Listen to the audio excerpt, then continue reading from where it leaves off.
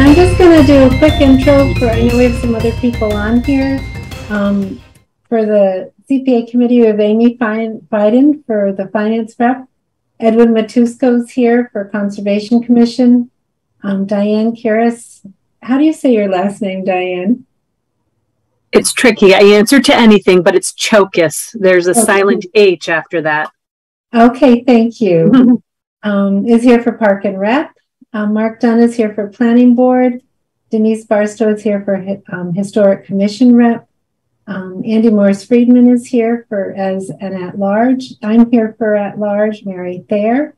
And Cassandra's not on yet, but I expect Cassandra Gonzalez to join us also as at-large. So, and is there anyone here for the Housing Authority?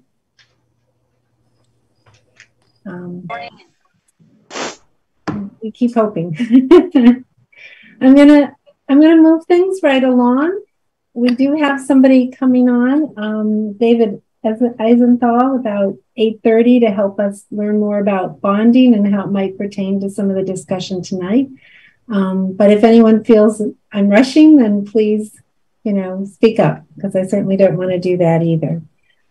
Real quick, we'll start with the minutes from March 21st, 2022. Does everyone have a copy? Yep, the printer fucked up, screwed up a little bit, but I got most of it. Does anyone want to make a motion to accept them? I will. Who is that? Motion to accept the minutes. I'll second that. I think that was Andy. Yes, it was. Andy and Edwin? Yeah. Any discussion? No. Thank you, Mark. Yes.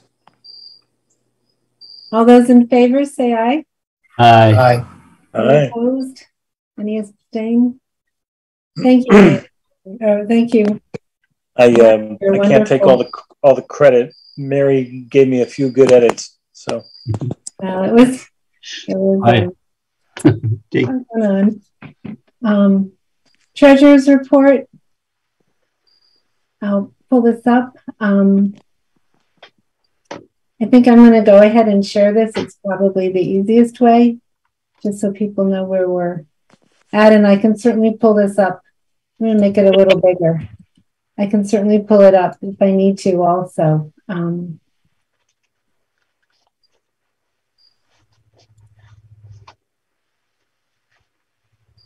So right now, in the cemetery or in the CPA funds, we have open space set aside as $90,600, historic set aside $14,007, his housing set aside $183,000. We try to reserve $500. General availables and $1,499,000. So $2,287,000 is available. We do still have some reserved for expenditures. This is as of 6:30. There's been about $44,000 collected in July, and there's still going to be some more collected in August that isn't posted yet. But that gives us a good idea. And then there'll be potential clawbacks of about another $49,000. Mary, was there a resolution that in Boston on that extra $20 million?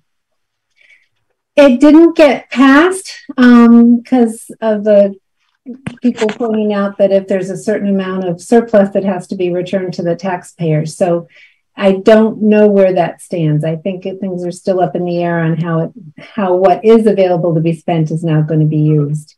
But the rates, last year we did get 100% match from the year before. But we hadn't gotten that for a while. We'd like 63% the year before. But some of that increase was, there was 10 million put in it, but also they doubled the fee from $25 to $50 at the registry. So there should be more funds available than has been in the last few years. What that means for Hadley, we'll see. But we should get around 300,000 just with what the town collects.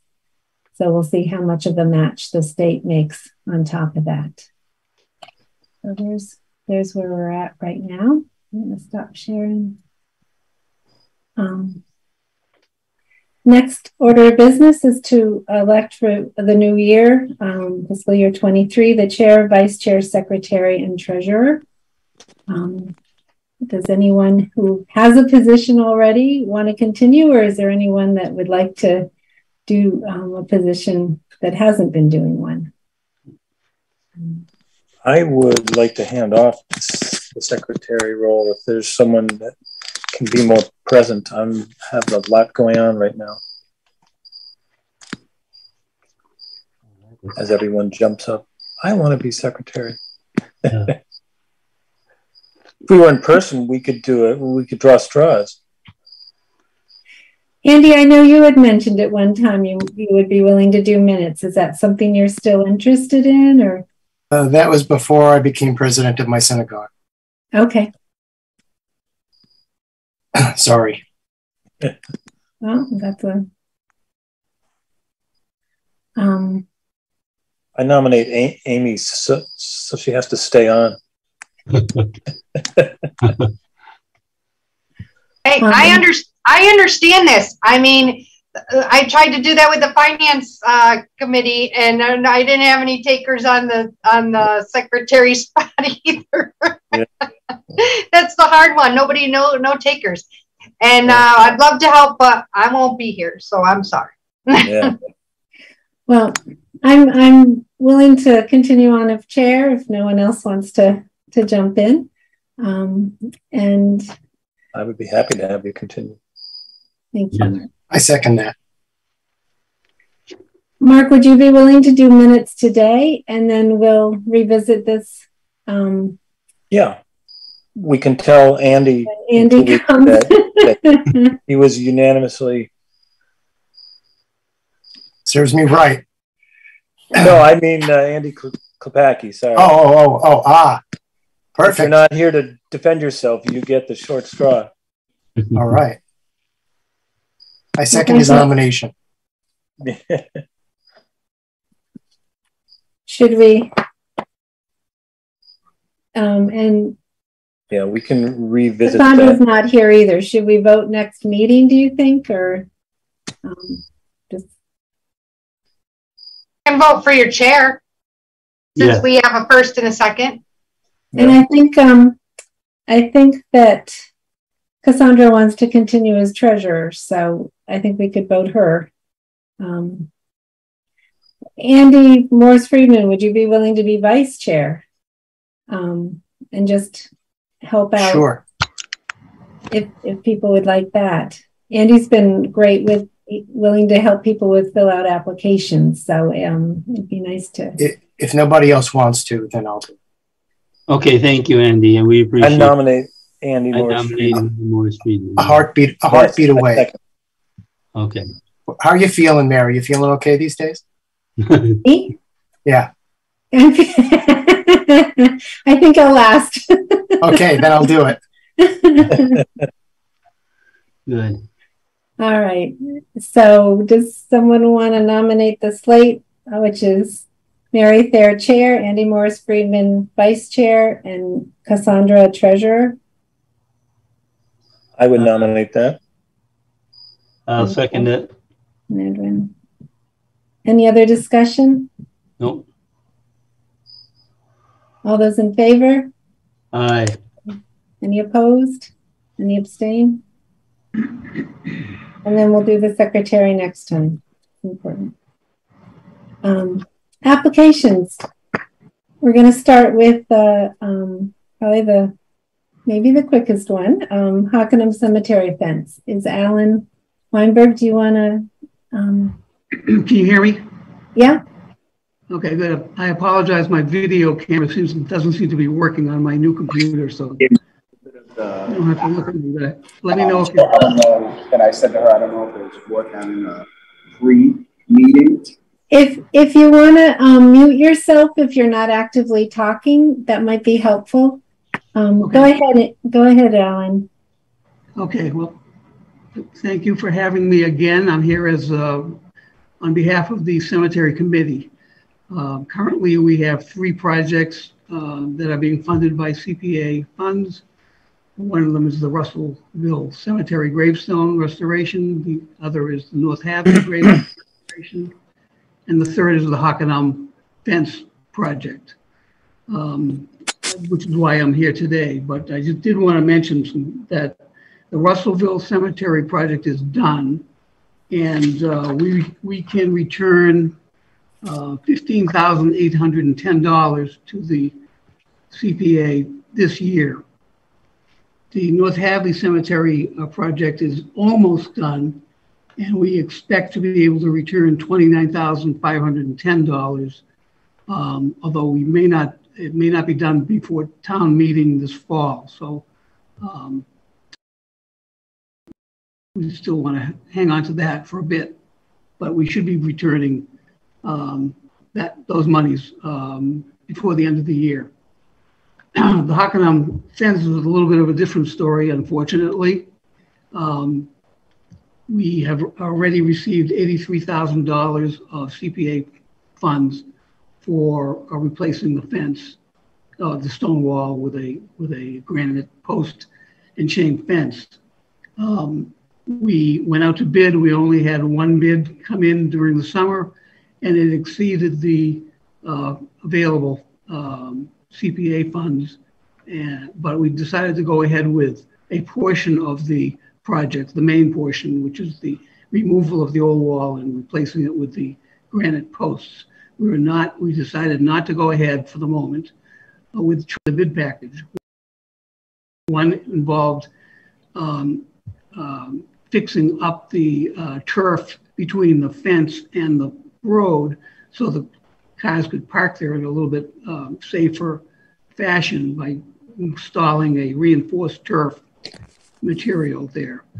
And the other alternate that we are not proceeding with at the moment is the construction of a commemorative pillar made out of the old trap rock stone from the former wall. So we are proceeding. The project's underway. We expect that the new fence will be in hopefully by the end of the year. Maybe it all depends on when we get the granite. It may be next spring. But we would like to complete the project by doing that's why I'm here to ask for supplemental funding for the project in the amount of $25,000, which will allow us to add the alternates back into the project. And that's basically, I think I did forward a write-up of it, and the package that I sent around includes the design of the pillar and also the reinforced turf, if you're interested in looking at the details of that. Yes, thank you, Alan. I thought that the information was fairly complete and descriptive.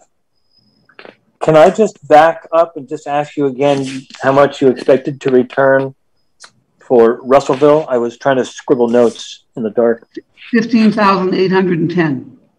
Okay, thank you. The original funds approved was 30,000, so we spent about half of it. Great. And the same, and with North Hadley, the original amount was 60,000. We'll be spending about 31,000 and returning about 20. I think it's 29,510. We don't have the final number on that yet because we're not finished. And if you're granted the additional funding, have you spoken to the contractor? Do they think they could complete it all this year? Or? Well, we haven't talked to them. We actually shouldn't talk to them once we have money. Gotcha. But they did give us a price in the original bid, which was back a while.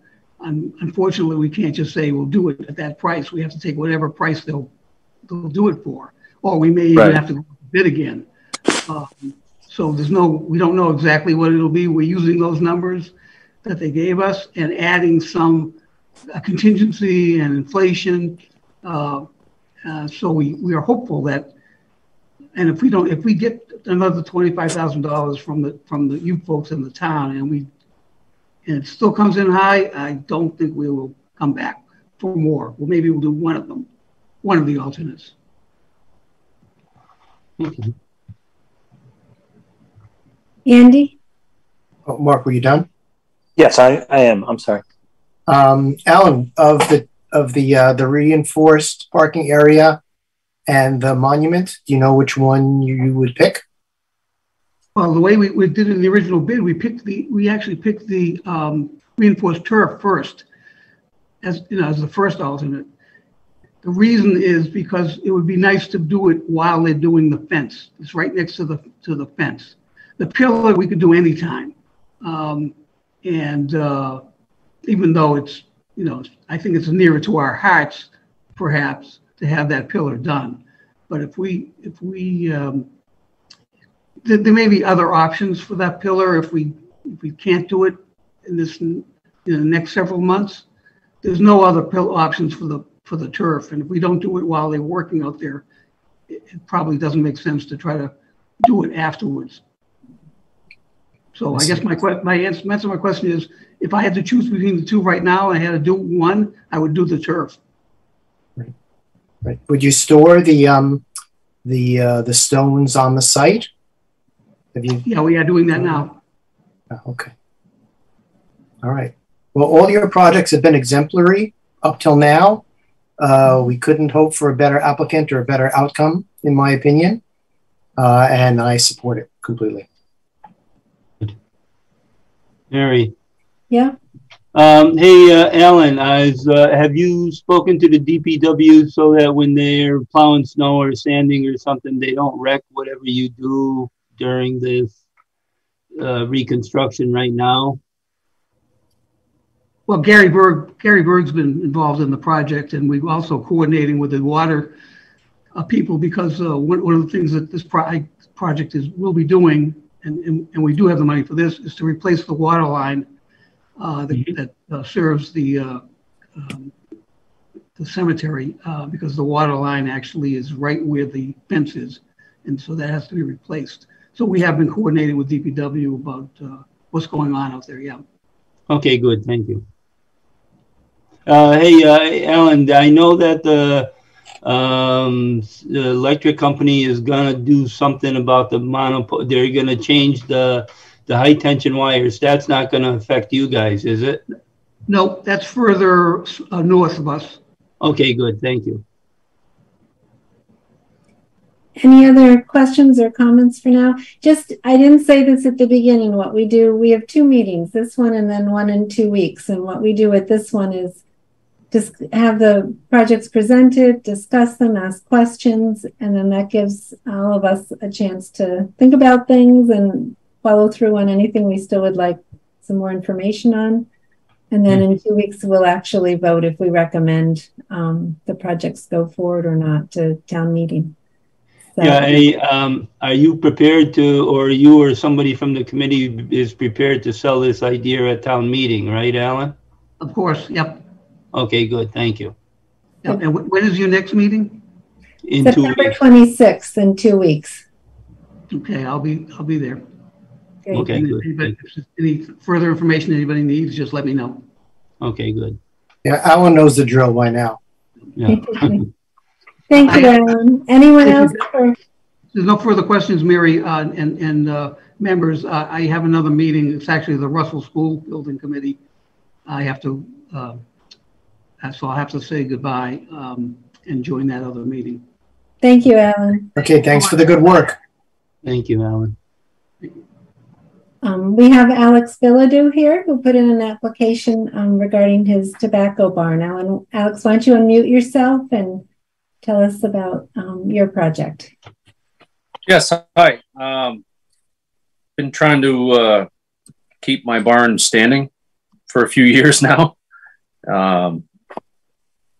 My long-term goal and intent was to see tobacco grown on that property again and hung in that barn as it was intended. And as the years pass, it seems to be more of an outreach that I can undertake. And somebody had advised me through the Historical Society to reach out to the CPA to see if it was something that could be supported in those means. So that's what I did.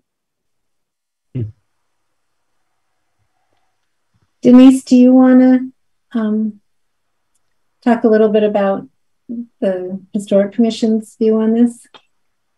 Yeah, we wrote a letter of support of this project. Tobacco is a really important part of our agricultural heritage here in the Pioneer Valley and in Hadley. And we'd like to see this project funded. And I know that it's different because it's a private property, but that's something that CPA does allow for. Right. Excuse me, Mary. If you don't mind, I would like to ask Alex a few questions. Is that okay? Of course. Yep, that's why we're here. Okay, good. Alex, why should the town of Hadley's taxpayers' money be used to support your tobacco barn? My view on that is simply the historical view and how it's been a tremendous agricultural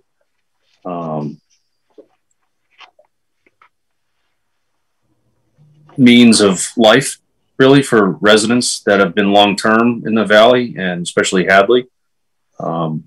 Everybody that I have grown up with has parents, grandparents, and great-grandparents that have done it, and I've always respected it, and it has led me to respect that hard work and labor that goes into it, and I personally would like to see it continue as it still is prevalent in the society.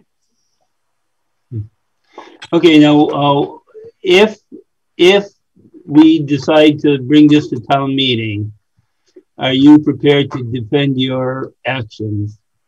And what do we tell the people that have worked on their barns and paid for it with money out of their own pocket? What do we say to them? Because you're going to be using taxpayers' money. Your intent is to use taxpayer money, and for a private entity, that's a big stretch. I'm sorry. It's a huge stretch to bend the rules a little bit to fit your description. And I just have a really hard time about using taxpayer money, public money, to fix a private project. Can you address that?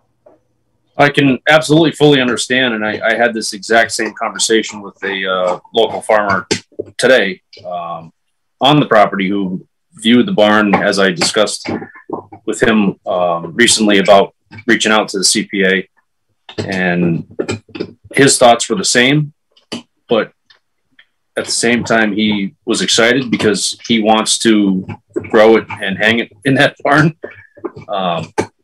As the top of the mountain, the soil is different than at the bottom.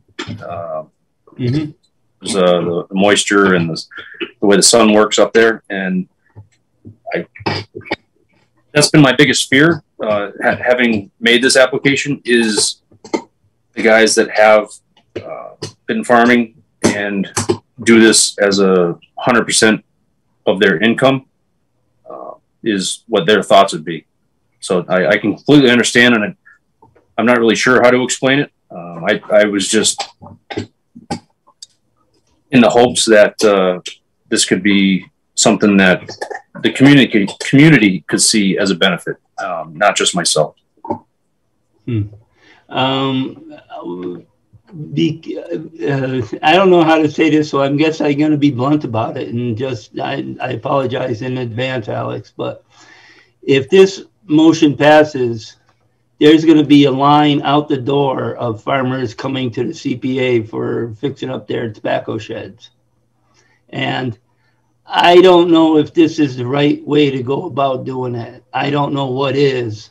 And I'm sorry, but that's the way I feel about it. I don't know if anybody else on the committee has feelings about it or not, but I just, you're going to have to defend it at town meeting, and I wish you an awful lot of luck if you do.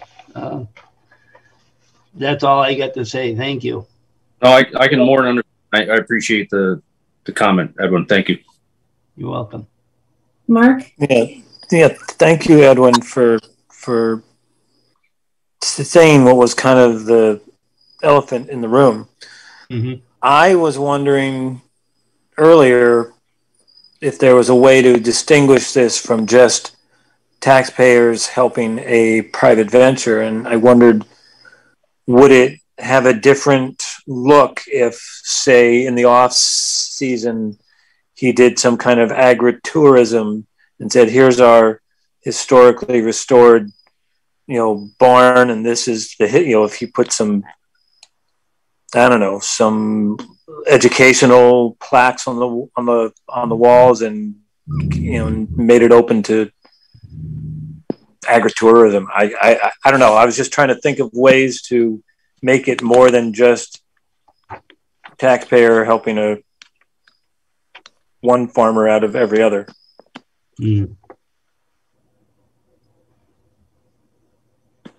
Other comments? Amy or Andy, Diane, Denise, Andy? Hi, Alex. Thanks for coming before our committee.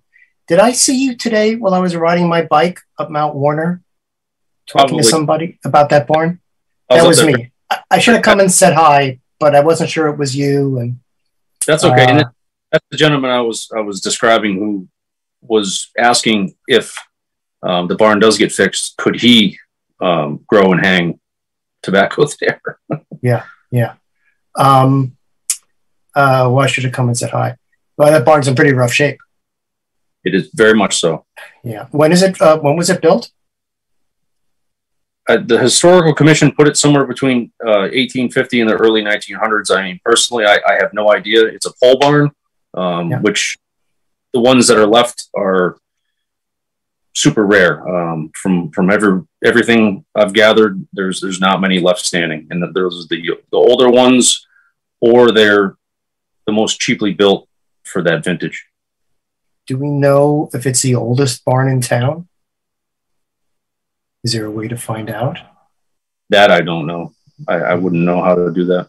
Because that would be a reason to say this barn as opposed to every other barn in town. So that might be a good argument in your favor. I helped Alex fill out his proposal. And I found him to be very reasonable and cooperative and willing to learn what the CPA rules are and to abide by them. So that's definitely a plus in his favor. He also talked about signing a covenant either with the town or with the CPA committee that if he were to sell the property, the CPA money would be returned to the town. Are you still willing to negotiate that kind of an agreement? To a point, yes. I personally wouldn't want to hand that down to my child. I view everything that I have now as something that I can hand over to her in the future, and I wouldn't want her to be burdened with any kind of debt. My goal in life for her is to hand over a lot and not have it be in the negative. So that's the only view I've really taken off of discussing that with you. Well, if you it's part of the CPA rules that money spent on a private project, there has to be a conservation restriction, a historical restriction, a public benefit, or a covenant that the money is refunded if the asset is sold. So that's probably something we're going to have to insist on as a committee, although we'll have to discuss it. I think in terms of other farmers lining up, tell them to get in line. You know, there's an advantage to being the first person to think of something. you know, and if the stampede happens, we'll just have to deal with it.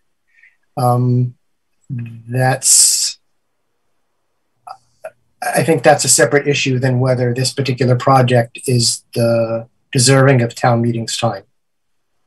So that's the positive side. The negative side, if you'll allow me to flip-flop for a second, is there's no way this is going to get through town meeting. People are not going to give up their tax money to have you fix your barn. Although town meeting is fickle. Sometimes it's insanely generous. It's hard to know. But the question is, town meeting's time is also valuable. And should we let town meeting decide if they want to spend their tax dollars on this barn? Or should we save them the discussion and the vote time at town meeting and say, we don't think this is gonna go? And I flop back and forth on that particular issue. So I don't know what to say. I think you're going to be walking into the lion's den in town meeting if you decide to go forward with this proposal. And I hope you're prepared, because town meeting can be kind of cruel sometimes. So just prepare yourself. Gird your loins. That's what I am afraid. I've tried to make it a goal in life is to fly as low on the radar as possible, and just even asking this question of the CPA is made me feel very standoffish, and I feel like there's others that deserve it more than me, and I'm not trying to benefit myself. I'm just trying to benefit the town and something that's been here a lot longer than I have. Yeah, there are other programs, agricultural funding programs, to help farmers with their barns. Maybe if you don't get CPA money, I can direct you to the websites I found to apply for other grants. I guess maybe I should have started with how this process began for me. Is I reached out to the Massachusetts Historical Commission for the whole state, and they are the ones that led me to the CPA in a roundabout way, I guess. And reading the CPA stuff got me in touch with the Historical Commission, who then after some time, gave me the recommendation letter, and here we are today. That's it. That's it for me. Thank you, Andy. Amy or Diane? Do you want to? Denise, go ahead. Oh, I just had a quick question. What is currently farmed around the barn, and are you farming it? Yes, currently I'm growing squash there. I did send your application. We have a coalition for the state that we pay dues to each year to belong to, and I did send a copy of this and the school one, and I just got it this afternoon, but I'll be glad to forward this to the committee and to Alex. But if you'd like, I'll give you a quick rundown of what Stuart Saginaw responded. He sent a bunch of links and articles, so I'll send this out. But this article on our website is a great overview of the challenges with historic barns in general. And he said the hardest ones are private owned, like the tobacco barn. He said the state's anti-aid amendment prohibits you from providing public funds to a private party for private uses, which this project seems to be, but there is a way to inject public benefit into this project and make it something that can be funded with public dollars, and that's to have the property owner grant a preservation restriction on this barn to the town, and there's a couple links explaining that more. But he said it takes at least 6 months to work through the restriction draft, have consultants review it, and then you have to find historic barn restoration companies, and then you have to draft an agreement acceptable to the barn owner and the town. And he's got a couple articles on that as well. And then he said the actual work, historic funds from historic resources need to be done to the Secretary of Interior standards. And that would need to be done with the work that was done. And that's, he's got some information on that. And then you need a contractor that really knows what they're doing with historic buildings.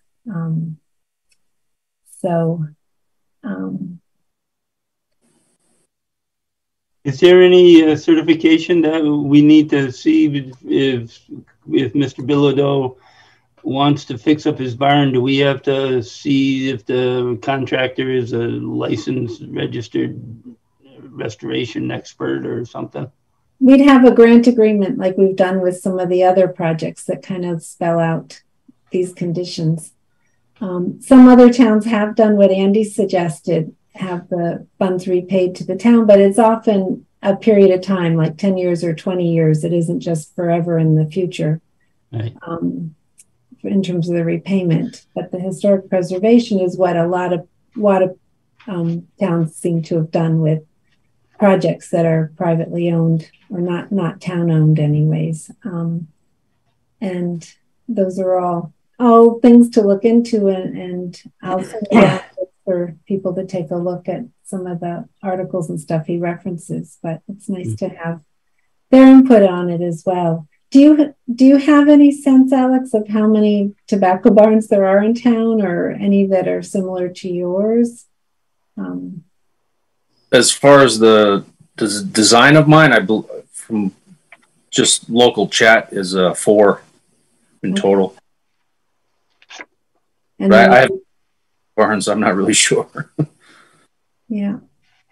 They had when Mr. Bilodeau's barn was built, there was a lot of chestnut around, and the farmers would cut down the trees, clean up the branches, and use the chestnut poles as supports for the barn. So that you could be right. It could be from the 1800s. I don't know. I'm not here to say that, but I think Andy's right. You're going to have a really hard time selling this at town meeting, Alex. So that's where I stand on that. Thank you. I apologize if this was in the application and I missed it, but if I might ask, how long you or your family has owned the property with the barn? I've owned it approximately 4 years now. I've just the barn itself, it took 13 30-yard dumpsters to clean out. It was packed. I think I'm up to 16 dumpsters on the property alone, just in debris and cleanup. And I'm finally reached the end of cleanup for many, many years of storage and dumping, I guess, really. And my last big push on that property is the tobacco barn. So this isn't a barn that's been in your family for generations or something? No, it is not. Okay. I was just thinking that could draw criticism from other farmers. They say, well, our family took care of our barns. Well, if you just bought it, you inherited. So that could be an argument in your favor that you're trying to save a piece of history. It's not like you've been letting it go. That was something you inherited from the purchase. But again, that might buy some votes or it might not. So, absolutely. Alex, what if we gave you partial funding?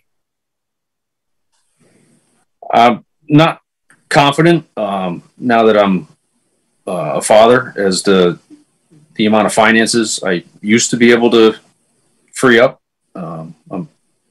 It's a different story these days for me, for a better reason than trying to save. I think one of the other things that is something that hasn't been said is, what is the alternative?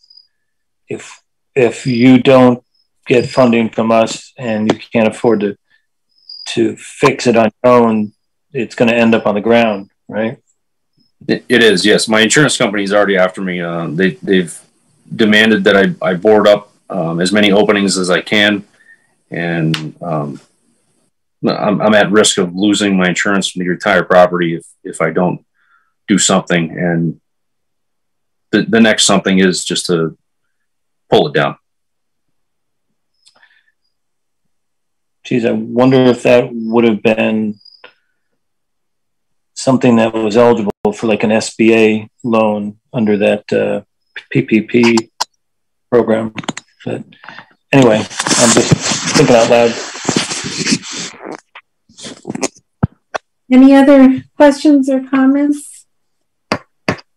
I'll send around the link, and Alex, I'll send it to you as well. Thank you. We'll be back in 2 weeks to talk about it some more and vote on it then. Mm-hmm.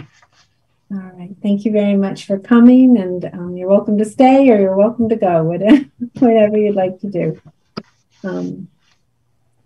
Our third application, we've got several people here from the school, is for the phase 2 of Hopkins. And whoever would like to speak on that first. Yeah, thanks, Mary. This is Paul Pfeiffer. Hi everyone. I'm on the school committee. I also have Dr. Annie McKenzie on, and then Chris Desjardins, our finance person at the school. I just want to say thanks for your past support. I think I've been in front of you now 4 or 5 times. You've all supported us several times for the first phase of the athletics project. Maybe just listening to that last conversation, I'll just say thanks for your service. That's a tough issue you all are facing, so I appreciated the conversation. So as I mentioned, we're here to talk about the Hopkins athletic fields. We're into our phase 2. So that phase 1, some of you may remember or experienced, you all supported several times with funding to, as we prepared the design of phase 1 of the athletic fields and then the actual construction of the athletic fields. So as of last year, we fully completed that project, upwards of about $800,000 spent. And we created a new softball field for girls softball, a new baseball field, and a new multi-use field. We'd converted part of the farm that the Rexes had been farming for a while, but that the school had owned, the trustees had purchased years ago. We finally converted that to multi-use fields. And then also we had created a 2,100 foot long asphalt path that's highly used by the public now. That was our hope, and it's been rewarded. Every time I go out there, there's lots of folks using it. So as we had mentioned years ago, it's a multi-phase project. So right now what we're coming back to ask for CPA support is for the second phase, which gets us to another girls softball field. So it's a revision. We have a JV and a varsity softball field for the girls. We're going to rearrange the boys varsity baseball field. I don't know, Mark, you said you were out there. I don't know if you noticed, there's quite a hump on it. It's really not a safe situation. So now that we've created more space out there in the field and it's been graded, we'll move the boys varsity field 90 degrees. And then we'll finally complete that asphalt path. So there'll be about we'll add another 1,500 feet. So about a 3,600 foot asphalt rectangle, essentially an oblong shape out there that folks can use. In addition, since we will be having increasing use along the houses there, we're proposing to put some netting along to protect fly balls, errant balls from going into people's backyards. And with that, we'll have some grading, some new irrigation. We'll have a new well out there. It's a lot of, based on all the experts we've talked to, you need to have a good well out there and good irrigation. If you're going to invest the money in the seeding, you need to make sure you can support it, and it's highly drained soil. So we already have a new well and pump out there. We're going to add a second to support the large field with new irrigation systems. So all told, we'll have completed the final project. We're asking for, I believe the original application is about 1.5 million.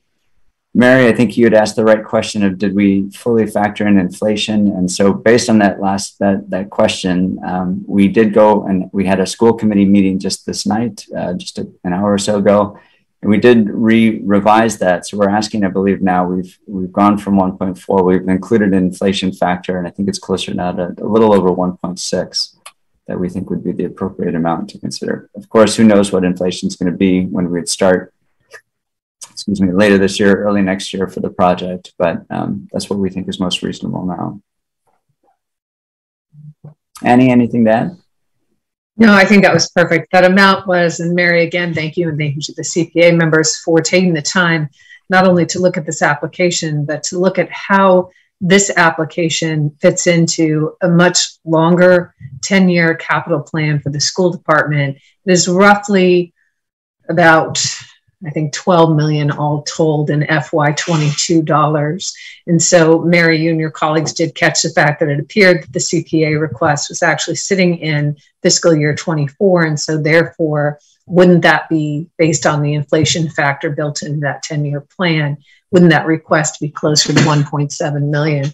The business manager and I met this afternoon and realized that if the CPA were to recommend this, and we were to make a compelling case at town meeting floor, and the town decided to fund this, we got the quote that's in the proposal, the detailed price proposal. We got that late toward the end of fiscal year 22. If it were funded in fiscal year 23, rather than as Collier's, the person who helped us put together our 10-year plan, had suggested increasing essentially an inflation factor of closer to 15%, 7.5 in 23 and 7.5 in 24. Chris and I felt that it was reasonable to just say 7.5. Again, assuming that if this project were recommended, if we made a compelling case on town meeting floor, and then we were going out to bid and get everything set up for the spring in order to break ground in the summer, we're assuming then that the project, and again, these are estimates with inflation that we did ask experts to assist us with, it would be closer to 1.61611,378.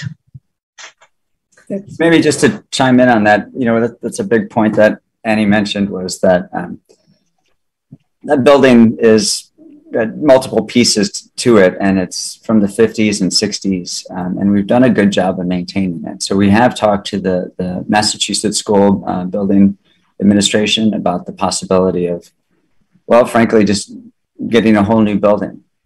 It is, 70 years old in parts, and we're a victim of our own success, right? We maintain it well.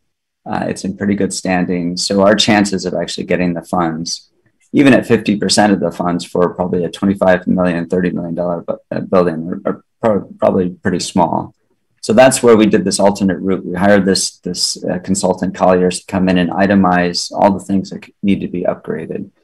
And as Annie mentioned, that's about 12.3 million. So then we looked at, well, how do we do this over what time frame? So it's a 10-year time frame. Well, who pays for it? So there's a bit of school choice, so individual school dollars. There's a bit of other funds that we'd use. There's a bit of funds from the town through the capital planning. And then also there's the fields through hopefully CPA. So this would be part of a larger effort, multi-year effort to really revise the school and just make it a bit more modern, update it, and make it a school that we're going to keep attracting Hadley students and students from around the valley too. And again, building on that, we would be looking, this particular project, there's only one thing in our entire plan that would even be eligible for CPA funding, and that's the Fields project. We do believe that there's a community benefit, the case that we made in phase one. We certainly have heard from the community that they appreciate the fields, they appreciate the walking track.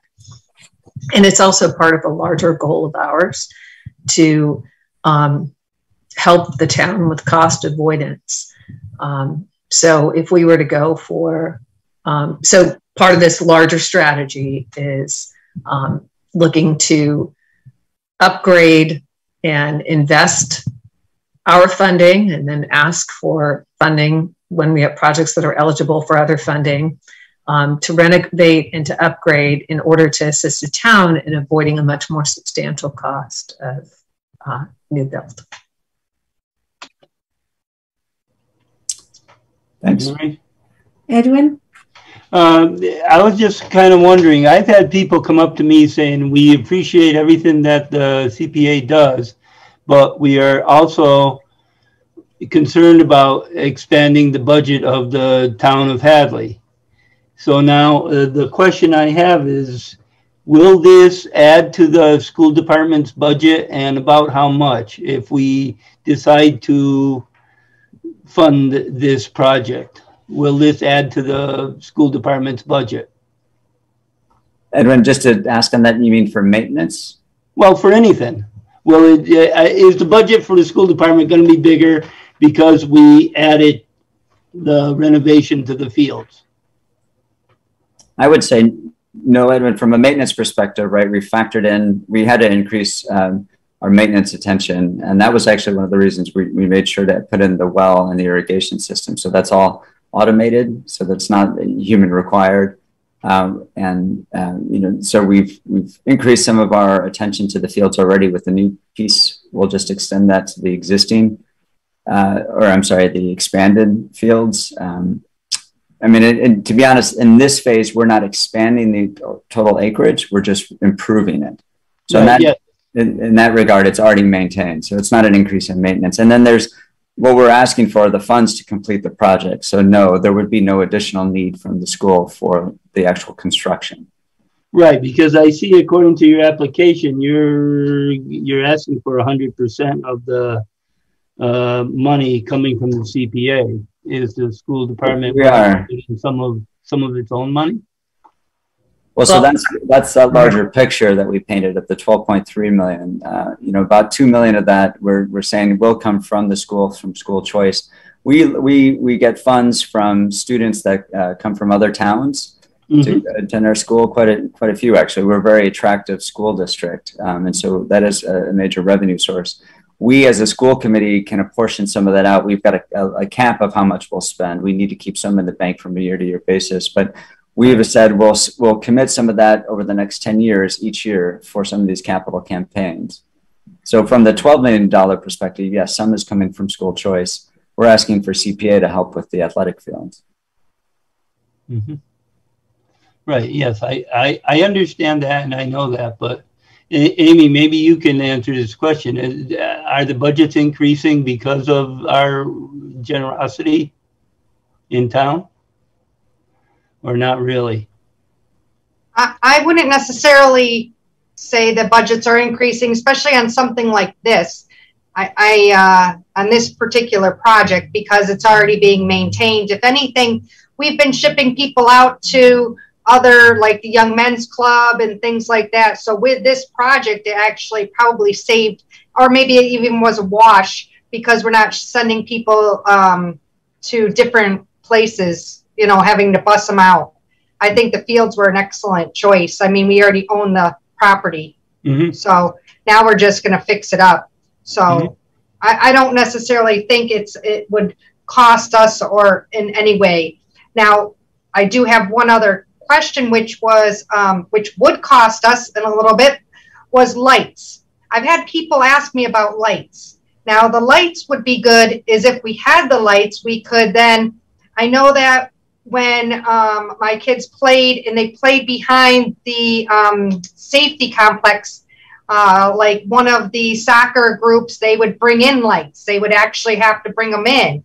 I know at the other schools, some of them have lights because in the fall it starts to get dark. And I also know some of the club soccer teams, they have trouble finding spaces. So maybe if it was after when school isn't in session or they weren't using it, maybe it would be something, if we had lights, we could get other places to come use our fields. Just a thought, but people have asked me about lights. Now, if we did have lights, that would be something that probably would increase our budget. It is just something to think about. And I was wondering if you thought about the lights. We definitely did, Amy. So before we started the whole phase, the 1 project, we did a bunch of public meetings. And that was definitely a question that came up. And my older son went through Hopkins, right, and played sports. And I know that would have been something that we would have valued. 2 reasons I think we didn't do it. Well, 3 maybe. One is they're expensive, right? So at that time you were looking at over $1.5 million, probably looking at closer to over 2.5 million. So they're not cheap. Then the second is we got a lot of strong opposition by the abutting neighbors. Those are very bright lights that it's going to really disrupt their evenings. And then the third was, there was a question about how much use you actually get in those evening hours, especially with West Nile restrictions that seem to be more prevalent. Now, I haven't necessarily seen those yet this year, but that is a concern that, oftentimes we're told to end games before nightfall because of West Nile concerns. So we were worried that if you'd have a short season, high cost, neighbors that were unsupportive, we just thought it wasn't worth it to go forward with that.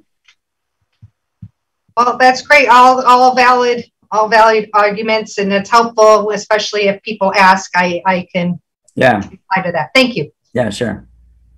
Diane, do you want to mention some things from a Park and Rec point of view? Everything that all the efforts that everyone's going through to determine these fields, because back in 1988 or so, I was playing softball on those fields myself. So I appreciate the layout over there and what you guys have done for improvement. So that's great. From the Park and Rec perspective, we have the softball field that is now being put out behind the other safety complex down on 47. So hopefully that is going to be getting some great use. I also heard mention about West Nile virus, and we are starting to be aware of cases that are occurring. So we've informed our coaches about that and haven't necessarily put out an edict or a policy on that yet, but are watching that closely too. Is that what you were referring to? And I guess, yeah, and what you thought of the project, this project in terms of, from your Park and Rec perspective or your perspective. Absolutely. Yeah, absolutely supportive of that. Yeah, thank you. And Cassandra, I see you're on. Welcome. If you'd like to join in, please do in any of the discussion. Thank you so much. Can you hear me? Yeah. Oh, yeah. Yes. Okay.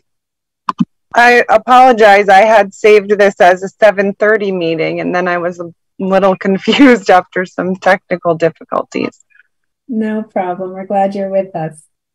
I can say about the fields at this school, I didn't plan those fields, but my kids do, and my youngest just went into kindergarten, and I know for a lot of kids in Hadley, they really enjoy their time playing for Hopkins and Hadley Elementary when they're little. So that is important to me as a parent, and I'm sure many other parents.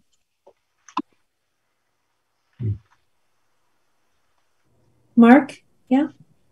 Just a couple while we're in the investigatory stage of meeting one. Two things I heard touched on earlier. One was I think it was Edwin was asking, or was just noting that they're asking for 100%. And I don't know, Mary, you or someone else could remind me. It seems like there's frequently a 10% minimum contribution that people try to make. Like I know the cemetery committee has tried to hold to 10% of their own budget. Is that something that's statutory or recommended, or does that not apply to the school system? Or we like to see somebody of 10 or even 20%. It's not statutory. It's more a guideline that we like to see, just so it's not just CPA funds. And the cemetery committee did have less funds set aside, but didn't need to use them because the projects came in under. And other people but sometimes the town owned buildings or projects seem to less likely be funds from someplace else. Andy, do you agree? You've done this longer than me. I think that it's been a tradition that we want the applicant to put in some of their own money, but that we have made exceptions, particularly for small amounts. And I have my own opinions on this particular issue, which I'll talk about in a minute, I guess, if you're not done. Sure, I'll just go on to my second question, which was, I think it was Paul mentioned that, that there's a bit of camber, or there's not, it sounds like the ball fields are not 100% ideally graded. And I was wondering if any regrading has been considered or put off to a future phase, or drainage out there. I know there's a lawn drain out. What's that? The southeast corner of the fields. Is that something that was evaluated by Colliers? Or No, it was actually Berkshire Design Group is our, yeah. Grading out there is like really tricky. We're in a floodplain. There's a lot of state and federal regulations that they basically can't change the elevation at all or increase drainage at all. And so it's more complex. So it's not so simple just to go in and regrade that varsity field. And so that has been the plan all along, Mark, is that now that we've done a lot of the grading, we still have more to do with the softball and varsity fields, but we'll tie it into that existing system. So phase one has done a bunch. We'll just finish it off. Thank you. Yeah, that actually became a lot trickier than we knew in that first phase. Just learning about that. Andy? Well, actually, before I begin, I'd like to hear what the CPA Coalition had to say. All right. Just so I'm not repeating.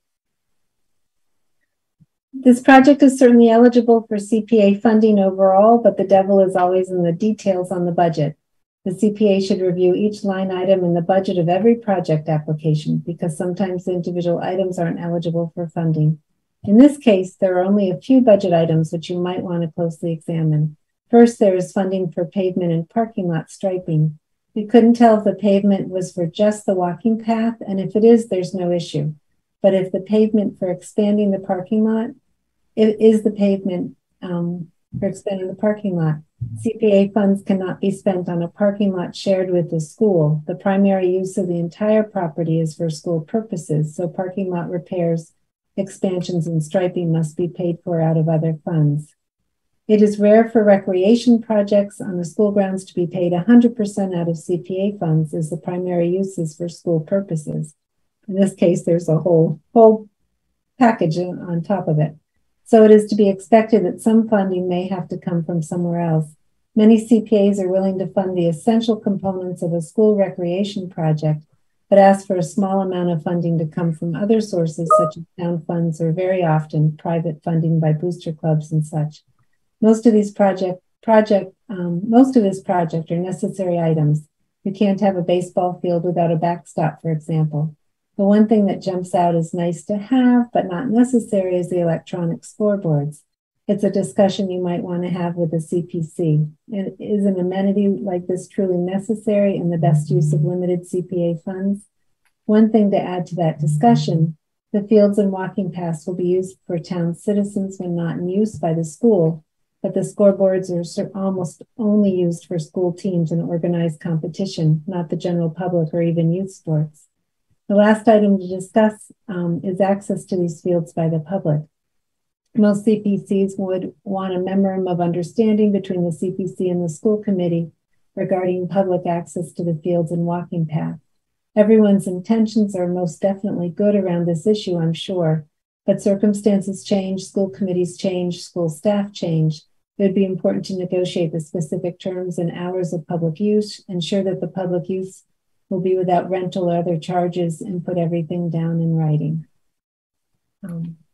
So I guess one question to ask is the parking lot, there is the paved walkway, 8 foot wide. The asphalt paving and parking striping, are those in the parking lot or is that specific just to the Yeah, no, I think they are. So it's about $40,000 that are adjacent to. I think what they're saying is they would have to redo some of that area, and so they disrupt the asphalt. So I'm saying they'd repay that. So that's good feedback, Mary. If that can't be included, that's about $40,000. The electronic scoreboards are $100,000. There's 4 times 25,000. Mm-hmm. Yeah, I mean that is clearly a discretionary. Those are clearly discretionary. I will say they're very nice to have. I think it's something that if we're going to put this much money into these, it makes it look more professional. It is something we do have visiting workshops or visiting, what do you call them, competitions that come. So other folks use it outside the school. But I can see how, yes, that clearly is a discretionary. That $100,000 would be something that's not essential. They're nice to have, though. Andy, I'll turn it back over to you. Okay, thanks, Mary. Well, the CPA Coalition was much more generous and liberal to you than I was going to be. So you can be happy about that. I was going to bring the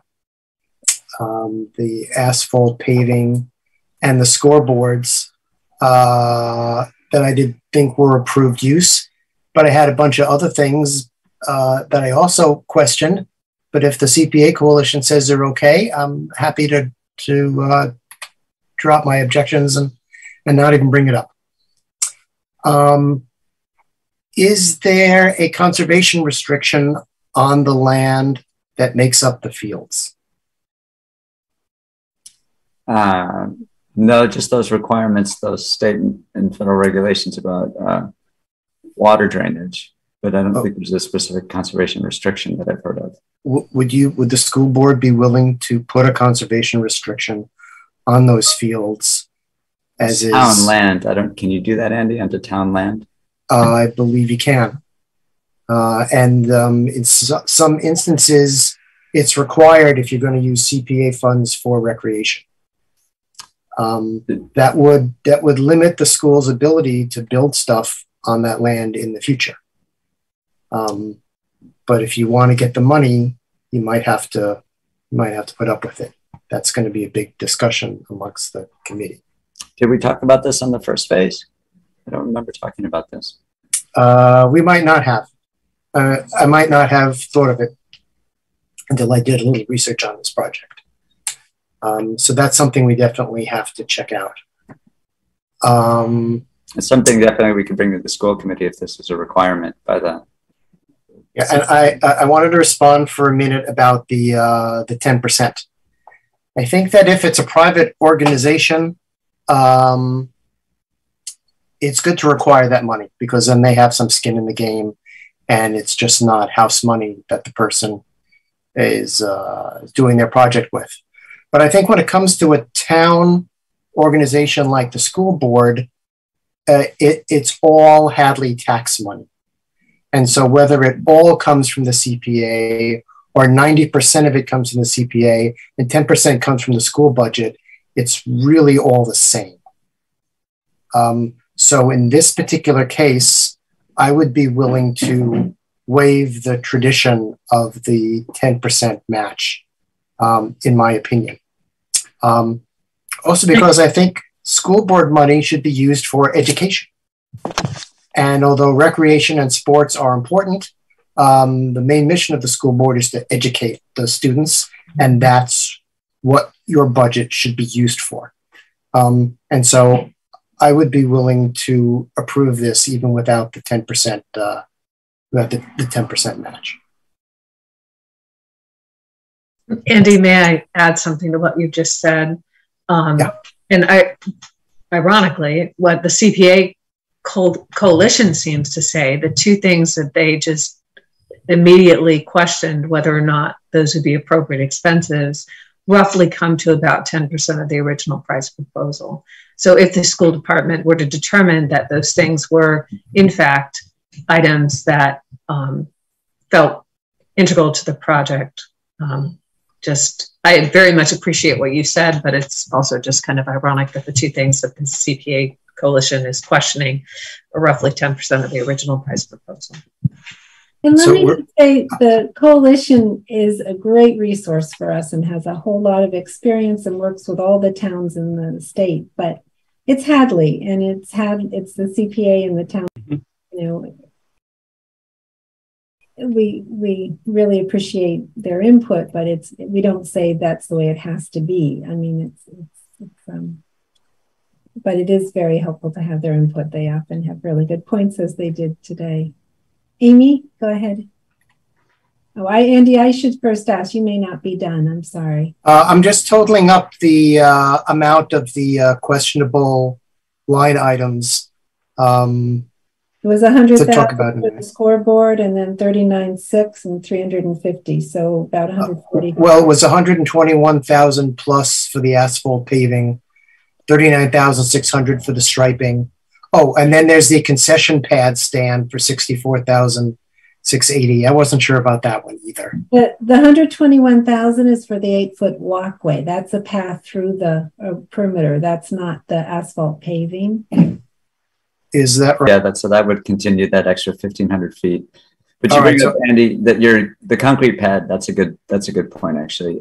That is something that there's some hope for down the road, that we would have area for bathrooms, because really right now there's no, when we have those competitions, it's really, people have to go inside the building, which is really disruptive. So the thought was we'd put down a pad where either eventually build out a restroom or place to put porta potties. But if that's something CPAs doesn't consider legitimate, then restrooms are allowed.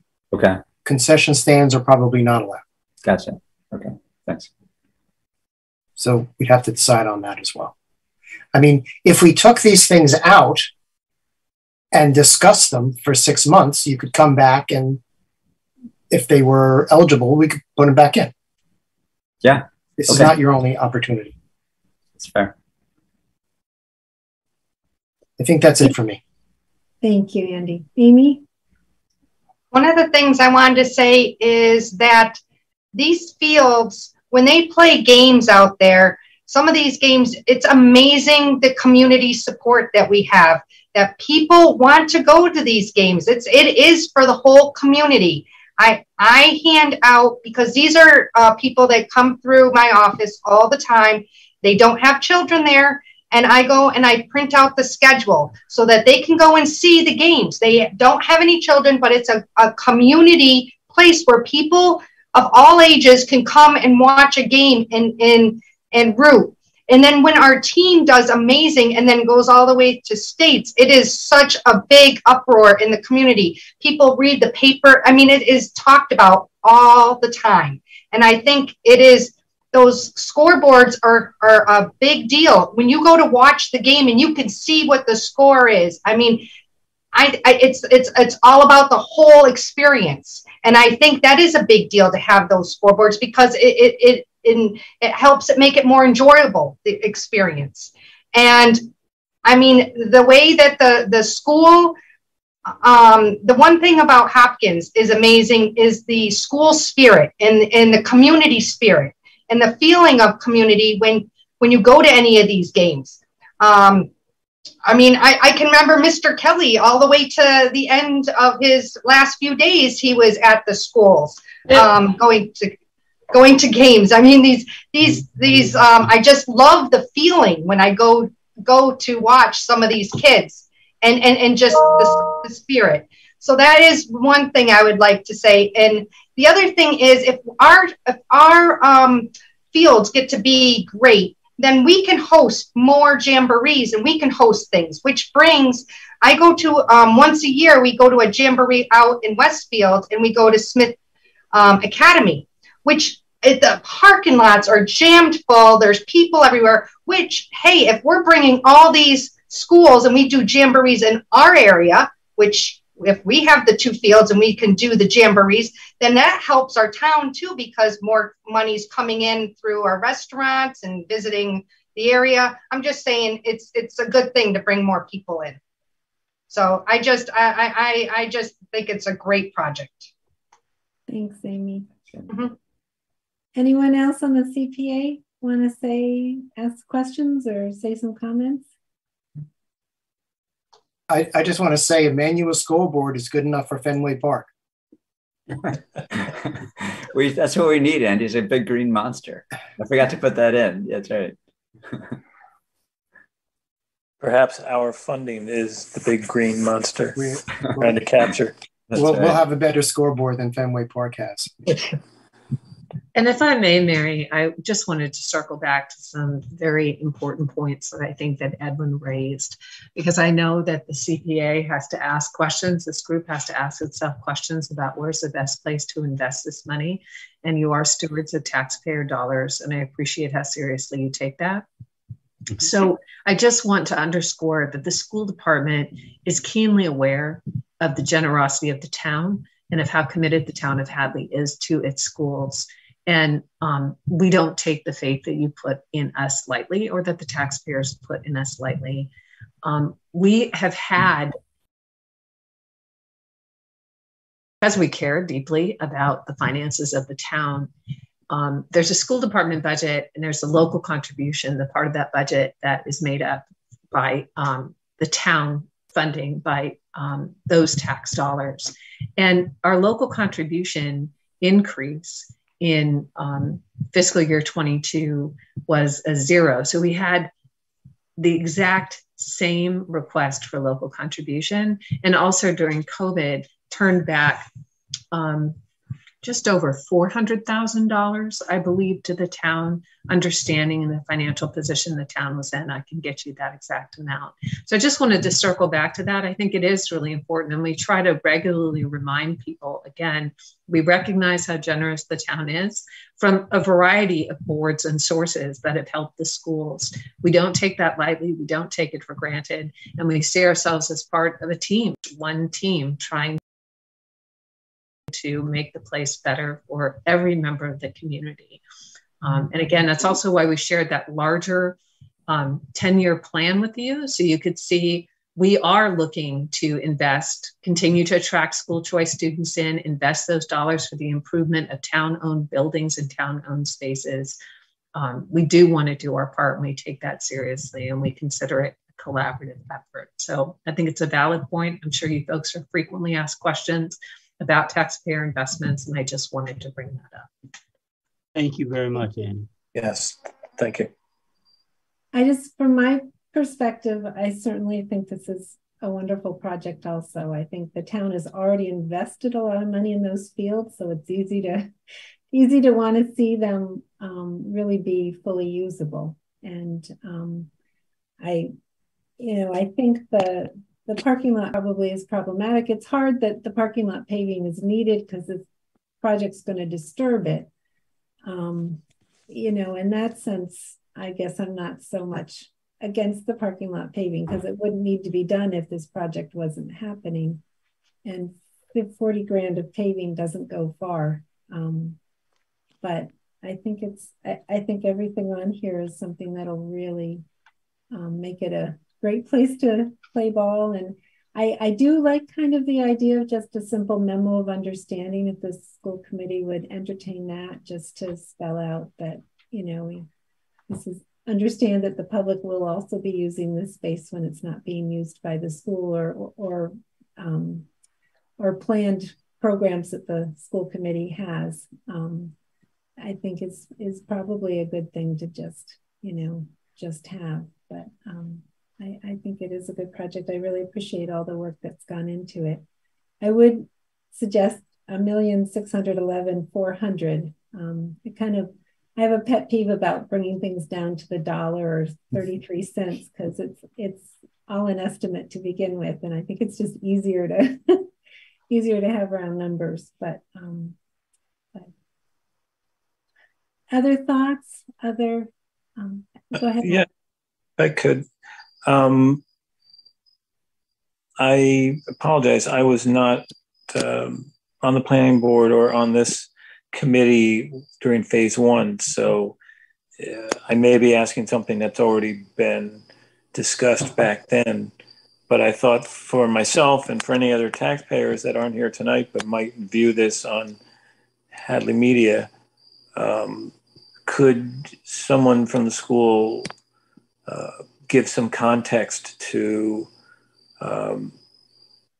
time and investment? We see towns build a new school every 20, 30 years.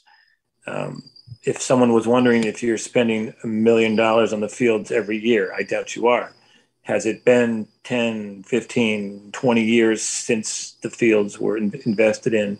And how long do you think, do you hope this investment will last? So some explanation like that might help inform the taxpayers that this isn't, this is not one time, but, this is perhaps in the 10-year cycle or whatever. This is a one-time big push. Let's get this done. I don't know if I explained that correctly. Yeah, no, right. What's the return on investment, and when do we foresee having to maybe make that investment, right? If we remodel our kitchen, how long is it going to last? No, that's a great question. Right. Well, we do have that 10-year plan that Annie shared with you. And so we would not envision revising this for within that 10 years, probably longer. I've been on the school committee now, I think 8 years. And when I came on, I inherited a draft plan to revise the fields that had been in the works for multiple years based on the land that used to be crops that the Rex had been farming, that the trustees had facilitated the purchase of. So the town owned it, and it had just been in use as agriculture. And so it wasn't until the first CPA tranche of funds back in, I think, 2017, that we actually got the momentum going to actually start doing the work. And so I would envision this lasting, multiple decades, because really we're doing the hard work. You're not going to have to go out and regrade. We're doing that. You're not going to have to go out and put in new irrigation. That irrigation is going to last for a long time. We've got pumps out there with sprinklers, so it's going to stay wet. It's really just going to be maintenance, right? And all the stuff we're putting in are hard metal structures. They're not going to degrade anytime soon. So it's really maintaining the fields that's going to take the effort. So I imagine this will last multiple decades. That's great. Thank you. Sure. How do people on the committee feel about a conservation restriction? You feel it's necessary for this project? Or sure, I do. Can we go without it? It's town property and it's town funds. And if the town at some point feels there's a better use for that, I don't know. I don't know. I agree. I think it's town property, town funds. I think that putting restrictions on just makes it tough.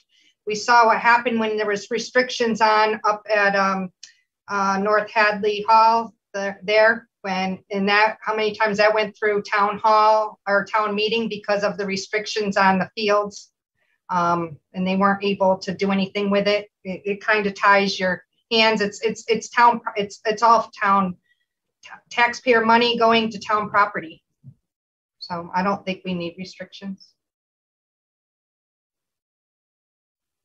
I do like the idea I heard earlier about setting some kind of agreement in place, whether it has to be amended as situations change in the future, but some kind of agreement on, hours of public access and when, with regard to the walkway or whatever, there was some discussion about that earlier. I don't know if that was referring to, would I get my car towed or ticketed if I used the walkway when the school needs the parking, or, I don't know how much thought has been put into that. That would be something that would be beneficial to the non-school taxpayers. But also we wouldn't want to set you in concrete that you couldn't, come back about it. We'd be happy to talk about that, Mark. Currently, there are signs that said, fields are open for public access outside of school hours. So basically, 8 to 3 or what have you, and 8 to 2:30. I'll let Annie chime in. I don't think it's been an issue, but if we wanted to clarify that further, I mean, on weekends or evenings when my kids were playing games, I saw lots of people, the public, just walking around the fields, and that's great. It added to the atmosphere. It was wonderful. Am I right that a lot of people join the fields from Middle Street, not from? That's correct. Yeah, the school? There is a public access route there. That's right. Yes, so during the school day, the tricky part with the parking is that all those spaces, and there aren't a lot, it's a small parking lot, are assigned to faculty and students. So sometimes we have enough of a conflict when a staff parks in a student spot or vice versa. So during the parking lot is during school days. But in terms of even accessing the fields, we do have those signs. I can tell you that during the school day, if we're not having physical education classes out on the field, I've seen people walking on the track. Nobody has ever chased anybody off the track and said, do you know what time it is? But the community, we haven't had those issues. Parking, usually I think people either walk and then access it from Middle Street, or perhaps park along Middle Street because they don't pull into our parking lot during the school day. On the weekends and other times, people to use that parking lot, and we don't, we don't have an issue with that. So I think your signs already address that point. So I think I'm satisfied. Thank you. This will be our largest single expenditure, right? The previous largest single expenditure was the fields phase 1. So it's up the game a little. You're finishing the job. We appreciate it. Thank you. If you choose to move forward. As Paul said, when I became superintendent of Hadley Public Schools in July of 2014, there was this has been aspirational for many decades, and there was a design that was put together originally, I think, in maybe 2009, then again in 2012. Paul talked about inheriting it. I had also inherited what felt like a tremendous aspiration of the community. I do want to underscore that. We're very appreciative as a school department, the students, the student athletes, their families, and people from other communities come to the game. But it's very clear to me that this was, in many ways, a community aspiration. It is a little field of dreams. It's a beautiful place. Hadley is a beautiful town. Those fields are exquisite. The view is exquisite. It does bring people together. I think Amy summed that up quite well. It's been a big, big dream for a long time. And this committee has done it. Frankly, this committee has made that dream possible, and other, we've had the board of trustees and some private funders and some individual donations, but you folks have done the lion's share of the work. School department's appreciative, but I would say that the town is appreciative as well. So deeply grateful. If the committee does vote yes and you get to go to town meeting, I would try to get 1 or 2 student athletes to talk about the plan. They always get a good reception at town meeting. That's a great point. Smoother. You're right, Andy. They are wicked more likable than I am. So thank you for reminding me of that. Great idea, Andy. That's right. Yeah. The other thing is, it would be nice to have the parking lots. I know that if we're just throwing it out there, we can say that the parking lots are needed for the public use because of the games, because of afterwards. That people use it, that park there, that, like they said, on the weekends, that use the track. Heck, we all use it during town meeting, even. All town meeting, we all park there. And so many times we use the parking lot for different things. So if we can include that, that is a wonderful thing. Right. We definitely can. Towns all over Massachusetts use CPA funds for projects that are not allowed. And nothing happens to them. So we can vote to fund the parking lot, although it is clear that you're not supposed to use CPA funds for parking. It's not the whole parking lot, though, right? It's just the edge where it would be disturbed. That's correct. Yeah. Well, it's up to us. That's all I'm saying. Okay, thank you. Any other questions or comments? I see David Eisenthal has joined us as well. Welcome. Any other questions for Dr. McKenzie or Paul? No, I would just add on to what Andy just said, that you could argue that the asphalt is just repairing what the project disturbs. So, if we look to justify its inclusion. Agreed. Well, thank you. I hope one or both of you can join us again in 2 weeks, and really appreciate your time tonight. And it's really wonderful to see. Yeah, thank you very much. We'll be here. We will be here. Thank you. It's a lovely work in and forward. So thank you so much for your time. Thanks. Yeah. You're welcome to stay for the bonding discussion if you want, but I guess not. So I'm going to welcome to David Eisenthal. We really appreciate you being here. Not a problem. Sideways. David, you're vertical instead of horizontal. Let me in zero gravity. Is this better? Yeah. Yes. Better. Okay. Can you hear me? Yes. Okay. Now, Mary, did you want to put my presentation up on the screen? I do. Thank you. Let me just grab it here. And thank you for accommodating me. I'm actually coming off of another meeting. Thank you for accommodating us. Not a problem. Is that okay. good enough? Okay. So I prepared a presentation for the Community Preservation Committee on financing of that can be done through the Community Preservation Act. My name is David Eisenthal. I'm a Vice President, Senior Fiscal Advisor with Unibank Fiscal Advisory Services. We are the municipal financial advisors to the town of Hadley, Massachusetts. And in that capacity, I'm speaking with you about kind of what the town's options, what the committee's options are with respect to financing through the Community Preservation Act.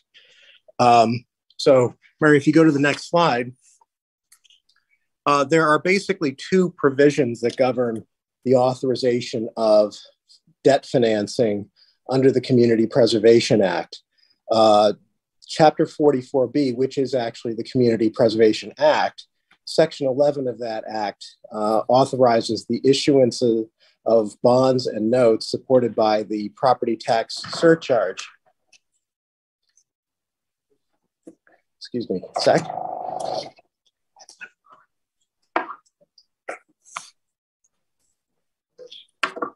Sorry, I got interrupted there. The Chapter 44B, Section 11 supports the issuance of bonds and notes supported by the property tax surcharge. Otherwise, the provisions of Chapter 44, which is the general municipal bond borrowing statute, otherwise applies. And bonds issued under this statute can be structured on a level annual debt service basis, which is like a mortgage, or faster. The limitation being that sort of like the way that the allocation of community preservation funds, where 70% can be for any purpose, but 10% must be reserved for conservation, 10% for historical preservation, and 10% for housing. No more than 80% of the property tax surcharge can be used for debt service on any one project. The town needs to provide documentation to bond counsel on debt service coverage by the surcharge. Now, if you go to the next slide, if the town wanted to finance a larger project than than what would be supported by the property tax surcharge, the town could authorize a project which would be funded by community preservation revenues, such as the state match, fund balance, and other town revenues. Town revenues in this case are the ultimate backstop. So that, you know, in all cases, these obligations are general obligations of the town. The town is the ultimate backstop, but if the debt service is structured so that it will be covered by the property tax surcharge, it's considered to be a true Community Preservation Act financing. You can go to the next slide. So to put some numbers on this, assuming the FY22 surcharge, which is a little bit more than $300,000, the maximum annual debt service for any one project would be a little more than $243,000. That's 80% of the surcharge.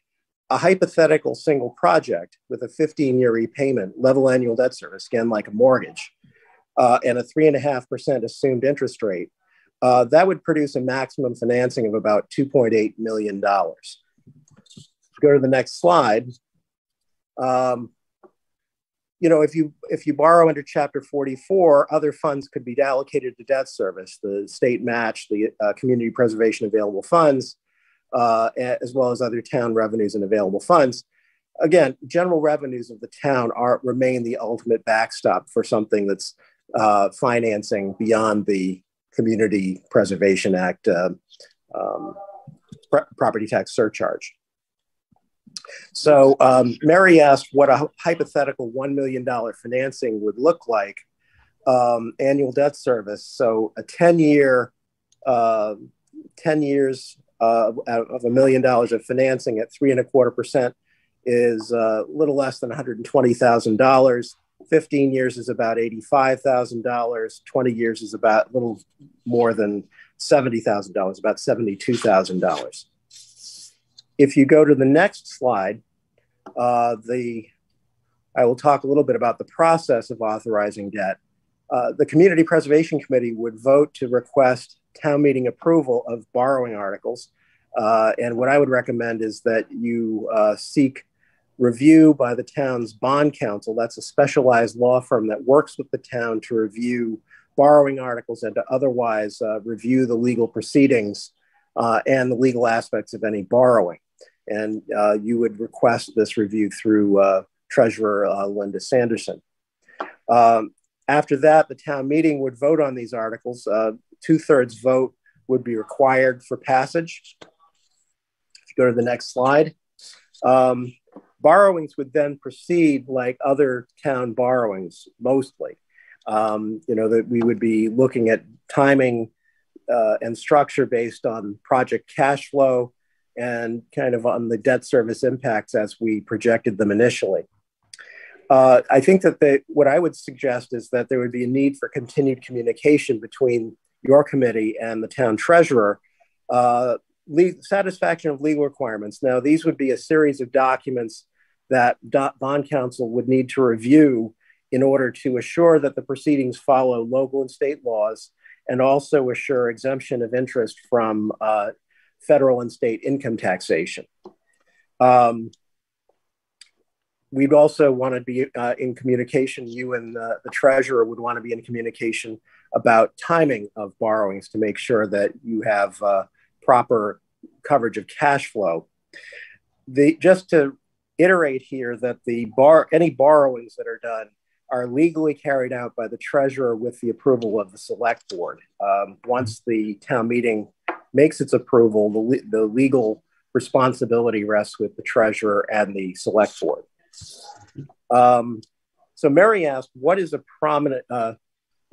prudent financing amount? I think a good starting point is to limit the amount of financing to what would be supported by the property tax surcharge, unless you have a plan, a well thought out plan for the use of other revenues and available funds. So that leaves things pretty open-ended, but maybe as a starting point, you kind of look to where this is not something that the town of Hadley has done in the past. You would, what you would do is start with amounts that can be financed through the property tax surcharge. We would be wanting to look at effects on the credit. Hadley has the strongest possible rating from S&P Global Ratings, a AAA. The things we'd want to watch are debt levels, and not just, and this would be something more generally that we would talk to other town officials about, but just look at general community preservation and water debt levels. And then, balance that with the use of the community preservation fund balance. And it could be the fact that if the town is using less of the community preservation fund balance, that could be a positive factor. What you'd have to balance out is what the effect would be on debt levels. And that's something we'd have to look at the specific numbers. So I'll go to the last. So we go to the approach to permanent financing. I think I understand you're looking at initially $1 million financing. Ideally, you'd want to combine different projects within the Community Preservation Act, or combine even with other town capital projects. I'll make the comment that $1 million is a small amount for a standalone bond issue. So to the extent you can work with the treasurer and the town administrator and the select board to coordinate permanent financing of whatever projects you choose to push forward through town meeting, that would be a very positive thing. So at this point, I'll take any questions you might have. Don't even know what to ask. You want to think about it, Edwin? Yeah. Are you saying that we can only legally recommend 80% of a project funding? Is that what you're saying? I'm saying that the limitation is, as you know, the Community Preservation Fund is allocated 70% kind of for any type of project. Okay. And then you have the 10% that's reserved for each of historical, conservation, and housing. So that means effectively the most you could do for any one project would be 80% of any given amount of either community preservation revenues or fund balance. So that's why I'm saying 80%. That's effectively for a single project, right, would be an effective limit. So Edwin, if we collect 300,000, and it's not the state portion, it's only the town portion that we can look at. If we collect 300,000, 20% of that, or 60,000, couldn't be used towards the debt. So 240,000 is the most. But right. Although it could be used for other. Just to be clear, it could be used for another purpose. That the 240,000 only is relative to a single project. You could do a series of projects where you speak for all of the. I'm sorry. Can you hear me? Yeah, we can. Sorry, your audio. Yeah. I'm sorry. Can you hear me now? Oh, yes. Yes. Okay. So what I'm saying is that you could use all of the 300,000 for different, split among different projects, but the effective limitation here is that for a single project, you really can't do more than 80% of the property tax surcharge. Although, you're not really limited. I mean, if you wanted to fund a larger project, you are able to ask town meeting to authorize debt that would be paid for by the surcharge and the state match and available funds and maybe other town funds. It's just that in that case, the borrowing would not strictly be under Chapter 44B. It would be under Chapter 44, which is the general municipal borrowing statute. Could you briefly tell us what the difference is between 44 and 44B? Well, I think that it's really 44 is the statute. That's the general statute under which the town borrows. I mean, if you wanted to do some sort of athletic field project or some sort of conservation project, that could be done under Chapter 44.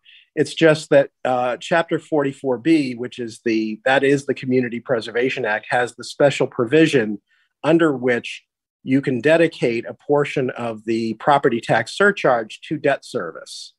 Oh. That's the special sauce of the Community Preservation Act, is that you are able to have to dedicate that revenue, up to 80% of the total surcharge for debt service for a given project. Although you could speak for more of it if you're talking about multiple projects of different types. Right. I'm sorry. Go ahead. So let me see if I got this right.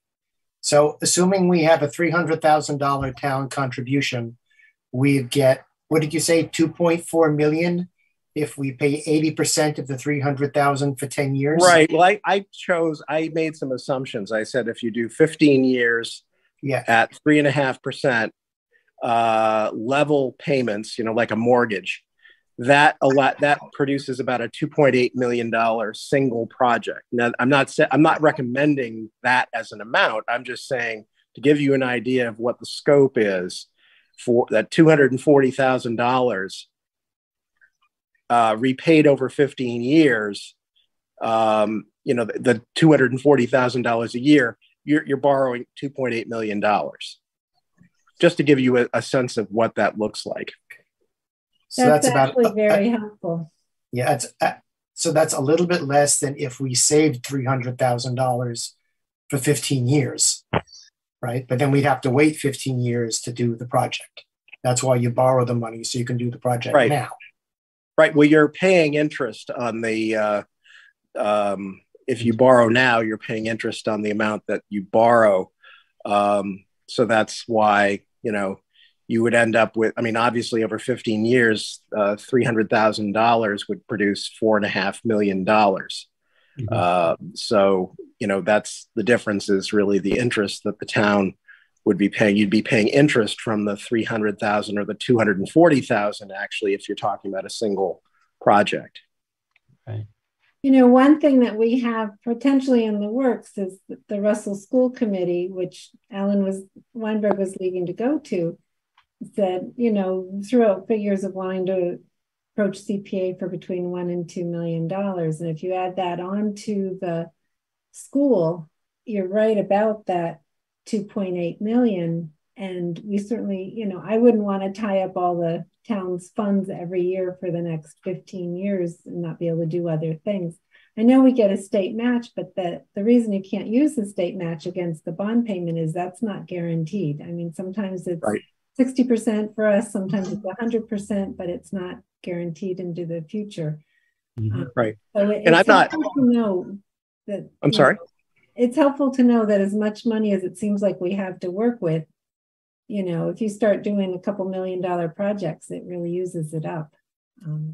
Right. And I'm not, you know, I think at various times, I think at least one other time in the past, I've spoken with this committee just to give a sense of what, you know, to really inform members of the committee that there is this option. Other communities do use the community preservation funds in just this manner. They will borrow against the property surcharge and maybe even beyond the property surcharge, you know, taking, you know, agreeing that you'll take the state match and maybe some available funds towards the debt service. Those are really policy issues, and you really need to sort of plan out, you know, what are your priorities and how do you want to plan out the use of these funds.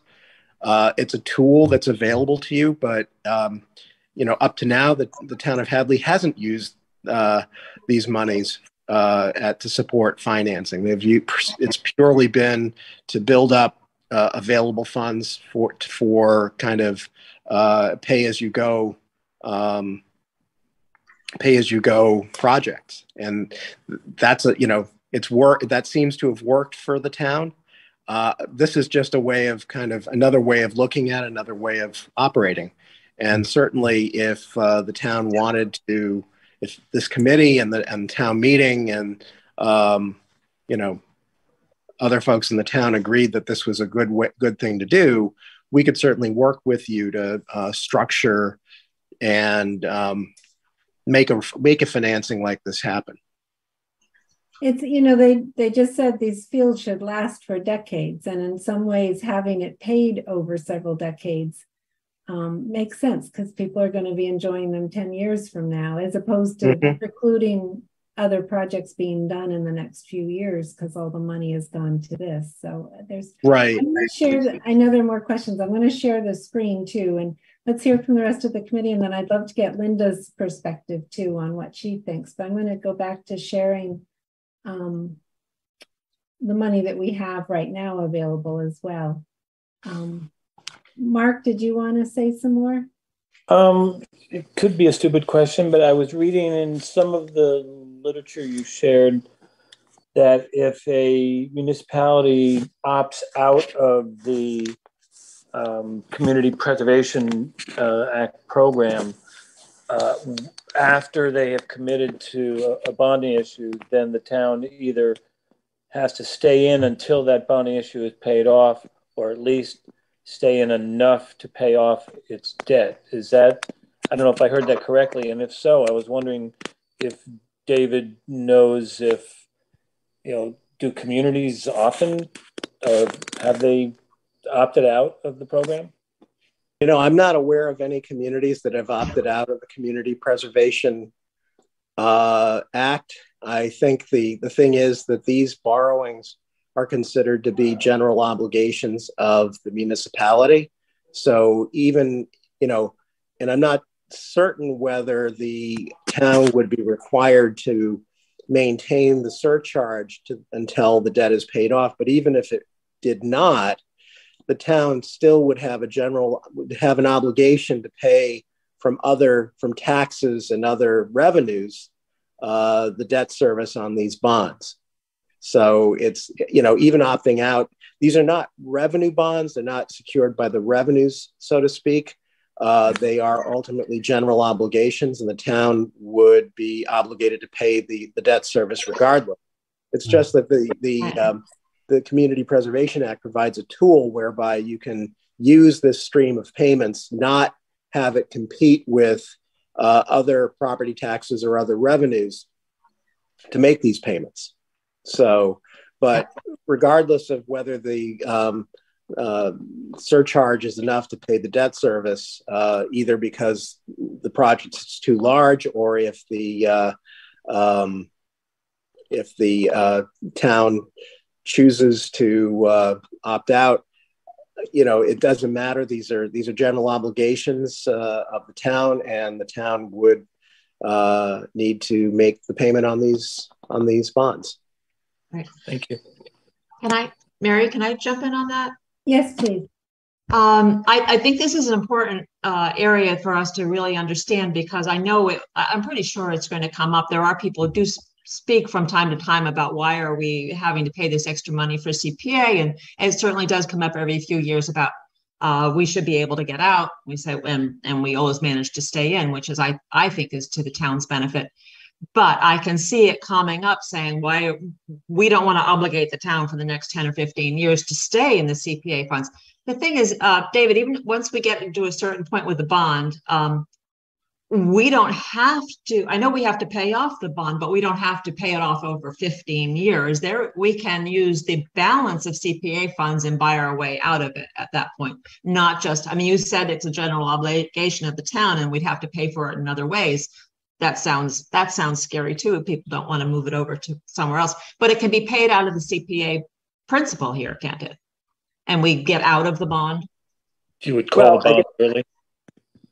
So, pardon? Linda, are you asking if at some point the town, let's say the town issues 15-year bonds and the bonds are callable at year 8, could the town redeem those bonds at year 8 using community preservation fund balance? I think that's possibly the case, but that's actually, I think that I don't want to definitively answer that.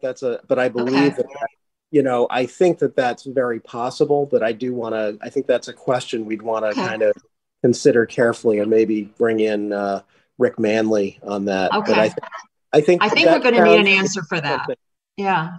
Yeah, that sounds to me to be a plausible idea to use community preservation funds that have built up to pay off bonds if the town chooses to do that sometime in the future. But I can ask that question. Right, so that we're not forced to stay in the program for 15 years if that is somebody's issue.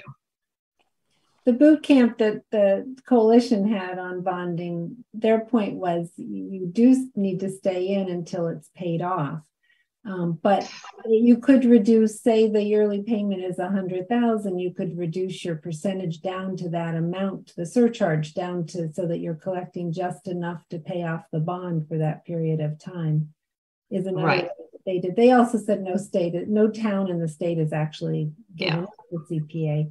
Right, and I'm not sure they're contemplating towns that are sitting on $3 million in principal either. And when we're only borrowing 1.7, it seems like we should be able to pay it off with the principal somewhere short of it, just like way you pay off your mortgage early or your other loans early. So that's something I would like to know so that we could answer that definitively to those who are concerned. Linda, can I ask you, and I know people have some other questions too, but can I ask you, looking at our figures here of what we have currently, and again, it's about 40,000 higher, probably closer to 80,000 once they get August situated so far, but we've got we try to keep 500,000 without dipping into, obviously it is, available funds, but we're at 1.5 million in general available, plus another 90,000 in open space. So we almost have enough, but it would leave us very lean right, to do this without a bond. Right. But we also have the Russell School coming, perhaps, again, and that may or may not even pass town meeting. All of these are dependent on town meeting. Looking at, we obviously want to be able to do an APR or another worthy project that comes before us next year or that, year after. And what looks to you like a good figure to think about bonding?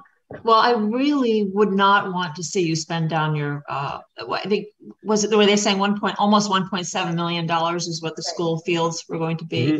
And I wasn't actually aware that you had another project hanging out there that could also be very large.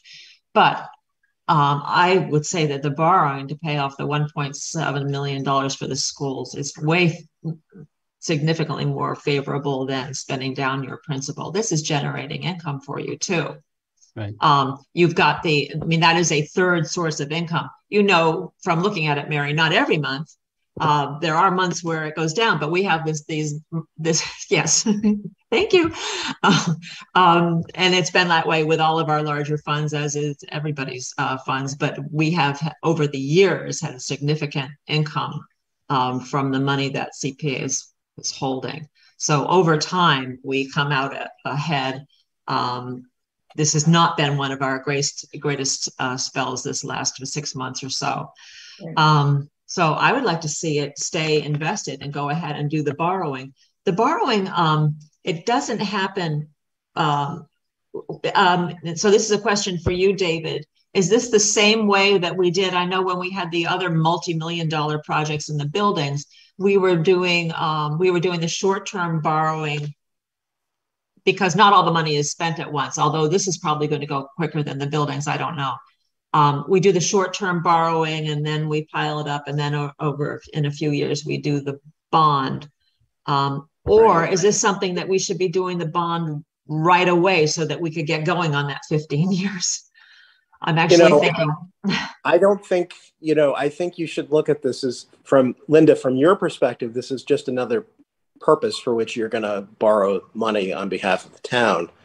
And I think to the extent that, 1.7 is not a very large issue on a standalone basis. So I don't know, Linda, you and I probably ought to talk about what the town might have coming, just so that we can kind of, what would be great is if you could do a municipal purpose issue that might include 1.7 million and then some other money for other town purposes. So that would, for permanent financing, handle it in that manner. So we can combine them. They don't have to be separate CPA bond. It can be part of a $3 million bond for the town. Correct. That's correct. Some paid out of CPA and some. Okay. Something else that you said sort of put up a flag for me. You said that, and I remember this from the others, that we needed to keep during the term of our borrowing for to keep the exemption. The whole use of the property has to stay exempt. What impact does it have that they might rent out the fields to other programs, or if they were to have selling concessions on the property? Well, these are things, this is part of, and Linda, you're experienced at this, so we're really talking about this for the benefit of the committee.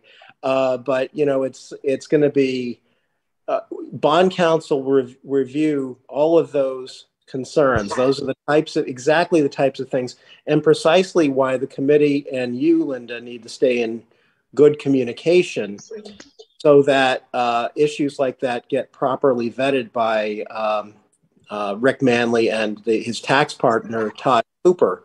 That's precisely Now, would it be the worst thing? I'll tell you that, if it turned out that it was a good business decision to run this such that it would become a private activity or taxable issue, that wouldn't be the worst thing in the world. But I think that we want to know kind of where we stand from the get-go, so that, you know, when we do project what the costs are, we know whether to use a taxable rate or a tax-exempt rate. You know, I think for our purposes, you guys are getting a little technical. Like maybe we can use our meeting time to talk a little more about the questions that we have, and leave that to you experts to figure out like the details. The only thing, if I might, the only reason I think that this matters for the committee is I think it just, I want to underline that it's important that you maintain communication with Linda. Absolutely. That's really where I'm going with this, is that, you know, the details of this really don't matter as much at this stage, but I think just the concept that you're going to communicate with Linda, who will communicate with me, and if you need to communicate, the committee needs to communicate with me, I'm happy to talk to you, but really that communication should be between the committee and Linda. And Linda, we so appreciate your help with all of this. And so, so do we say this goes to town meeting? Is this two separate articles, one to vote for the project and another one to vote on the bonding? Or is it wrapped up in one article? One article. Okay. But it's 2/3 majority to pass. Correct. It's borrowing. Right. I just wanted to point out how much money we've spent the last couple of years. These are each annual town meeting or special town meeting: 200,000, 215, 212, 265, 120, 512 APRs, and again the Hopkins playing field. 625, the Hopkins playing field was a big part of that. I don't feel like we need to leave all 1.7 million available in the current CPA fund, in terms of, you know, if it helps reduce how much we have to pay in the future, especially if we have another project coming on. But that's, you know, again, that's something I don't know. Unless all the farmers come in to fund their barns. Right. What other questions do people have? I'm sorry. Somebody else have a question? So as I understand it, in layman's terms, the advantage of bonding is that you don't have to save for the project. You get the money right away and you get the start right away. And you don't spend down the balance that you have already saved. You get to use that money for other projects, and you just use future incomes to pay for the borrow. And so it increases flexibility. I would say that that's a good way to put it. That you are, although what you're doing is you are obviously not using future revenues to continue to build up fund balance. You're using it to pay off the debt that the town has incurred for the project. So that's the trade-off. Right. Although in the CPA case, we would still have the 30%, no, the 20%, because you can only use 80%, right, of the town's money, and we would still have the state match whatever it is for to fund future projects. That's correct. And do you think we're going to have our next meeting in 2 weeks to vote on the school proposal? Is 2 weeks enough time to decide to do it through bonding instead of direct payments? Is it enough time to do that if that's what the committee chooses? We don't have, I mean, we just have to say that's what we want to do, and Linda figures it out, right, Linda? Right, you do it, you just say to borrow, and we'll get the wording right from bond counsel. But it's just borrowing money, just the way we borrowed it for the buildings and police cars and fire engines. Okay, so there is enough time. If the committee decides to do it, we can do it. Before special town meeting. And okay, one last thing I just wanted to say, David, the last time you were before the committee years ago, I wouldn't say you got a hostile a reception, but at least about highly concerned.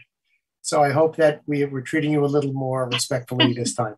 Right. Well, I think that what the issue was last time is I think folks were thinking I was pushing this, and nothing could be further from the truth. I'm just simply giving you information. It's really your choice as a committee whether you want to advocate for borrowing as opposed to using funds on hand. And I think Linda really wanted me to just provide the information again and just make you aware of this tool that you have at your disposal, assuming that the town meeting agrees with you. And David, they could do something in the middle, right? If it's 1.7 million, they could decide to spend $700,000 out of their funds and borrow $1 million. Sure. Yeah. I like better, because I mean, what I don't want to do is, especially if Russell School comes, is have everything in the future have to be spent on just these bonds. And even though we have money now, I don't think that that's the best use for the future in terms, and we do have the state match, but again, that's a little harder to control. Right. So it's, somewhere in the middle. And then if the bond could be mixed with other things the town's doing to help spread out the cost, and the CPA, of course, just pays that CPA portion, that makes sense too. But yeah, I think that's something you do have to have figured out though before we go to town meeting, is if you're going to say 1 million to be borrowed and the balance to be used out of the fund or something similar to that. You'd want that allocation between your principal and your borrowing amounts settled ahead of time. And do you guys have an ideal for what that? I know, Linda, you suggested the whole amount. Yeah. No, I wouldn't do the whole amount. I don't know what is the right figure. We have to think about that one a little bit. David, is this just a straight amortization? Like if I go on bankrate.com and put in the amortization for 3.25 and the amount, is that pretty much how much it is? If you do level payments, it should be pretty similar. Okay. Just to... I mean, one variation, you could pay off the principal faster. I mean, typically municipalities will pay principal on a level principal basis, which produces a declining debt service. But I think for your purposes, if you want to try noodling around with a financial software, basically that's going to produce a level payment like a mortgage. Which is what I was looking at here. Right. Okay. I think the variable that we still don't know about is what it will do to the town's credit rating. That if borrowing this money drops our credit rating, maybe it's going to cost the town more in the long run. Right. So that's... I don't know. I mean, I mentioned credit as a consideration, but I'm not concerned necessarily that $1 million additional borrowing is going to negatively affect the town's credit. I just think it's something we need to keep an eye on. And it's through CPA funds only, so it's not going to affect the town budget or the town. Well, it could affect, they will look at the credit rating. And in fact, and I don't know that I want to get into the technicalities of how S&P Ratings does their ratings, but believe it or not, the Community Preservation Act fund balance, that use of fund balance does kind of enter into their financial scoring of how the town does. So, my point earlier was that, it's not, if you actually borrow and not use fund balance, it could actually, kind of wash in terms of the impact on the credit rating. Right. Possibly. We'd have to look at the amounts, but I'm not thinking that at 1.7 million that there would be cause for concern, particularly if you're talking about doing a mixture, doing $1 million of borrowing, say, and $700,000 in available funds. If I knew for sure about the Russell School, then again, we don't know if it would pass. Then that, it's helpful to know that ahead of time, but we don't. Mark, what are your, I know you have some thoughts. Well, I had a question, but I don't know. I know it's late and everyone wants to go home or to bed. And I don't know if David can answer this in kind of an elevator speech condensed, because I know it's a kind of has a very complex answer probably. But David, you said a few times that $1 million is not, I don't know what the word you used, but may not be that desirable. So I was wondering if for anyone who's not familiar with funding that sort, if you could give kind of an analogy or something of what happens when we say we're going out to bond. I mean, is it like an IPO where you put out there, and if you're only asking to raise $1 million, the big fish may not bite, and so you don't get all that money that you've tried to bond? Like, you know, there will be bonds which don't sell, or yeah, I'm sure it's much more complex. I just didn't know if you could. It's actually not that. It's not as complex as that. The issue is that, you know, the town does have other capital needs that it could combine with this, and the value of doing that is that there are economies of scale. A $2 million bond issue as opposed to a $1 million bond issue, assuming that you had a $2 million bond consisting of your $1 million and $1 million of something else, that $2 million has pound for pound a lower cost of issuance than the $1 million bond issue. And that's really what I'm saying.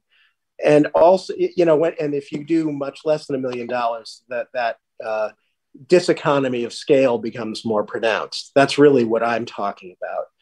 I think, and I think there is, to some degree, if there's $1 million issue, you know, the underwriters may not pay as close attention as they might to a larger issue. But really, my concern is just the relative cost of issuance, and that if you can combine purposes, that's to everybody's benefit. Well, we know the school alone has bigger plans. This is just step one in their overall plans for the school. Did they give you the entire? Yeah, they did. Yeah. Yes. Okay, so that money is going to have to be borrowed. Okay, so this would be added on to that then, and good. Right, good. Although they're doing it over time, and also there is a study now for whether we possible DPW building. Some work down there. Okay. So that study is underway now, and what else? Generally, our infrastructure, or whether we're going to do something with water or sewer. So I don't think we would have any problem by the time this went to bond, especially if we can do short-term borrowing for a few years as we're building up. But I don't, you know, again, we need to know what the timeline is, that there will be something else that would make this a worthwhile amount to go out to bond for. Good, thank you. Amy Fiden, do you want to add anything to this? I have to say that we have an expert at borrowing, and that is Linda. She's been doing a lot of it. So all my meetings, we talk about capital, all our capital. We don't want to have to go through debt exclusion. We've been doing a lot of borrowing. She's kept it so that we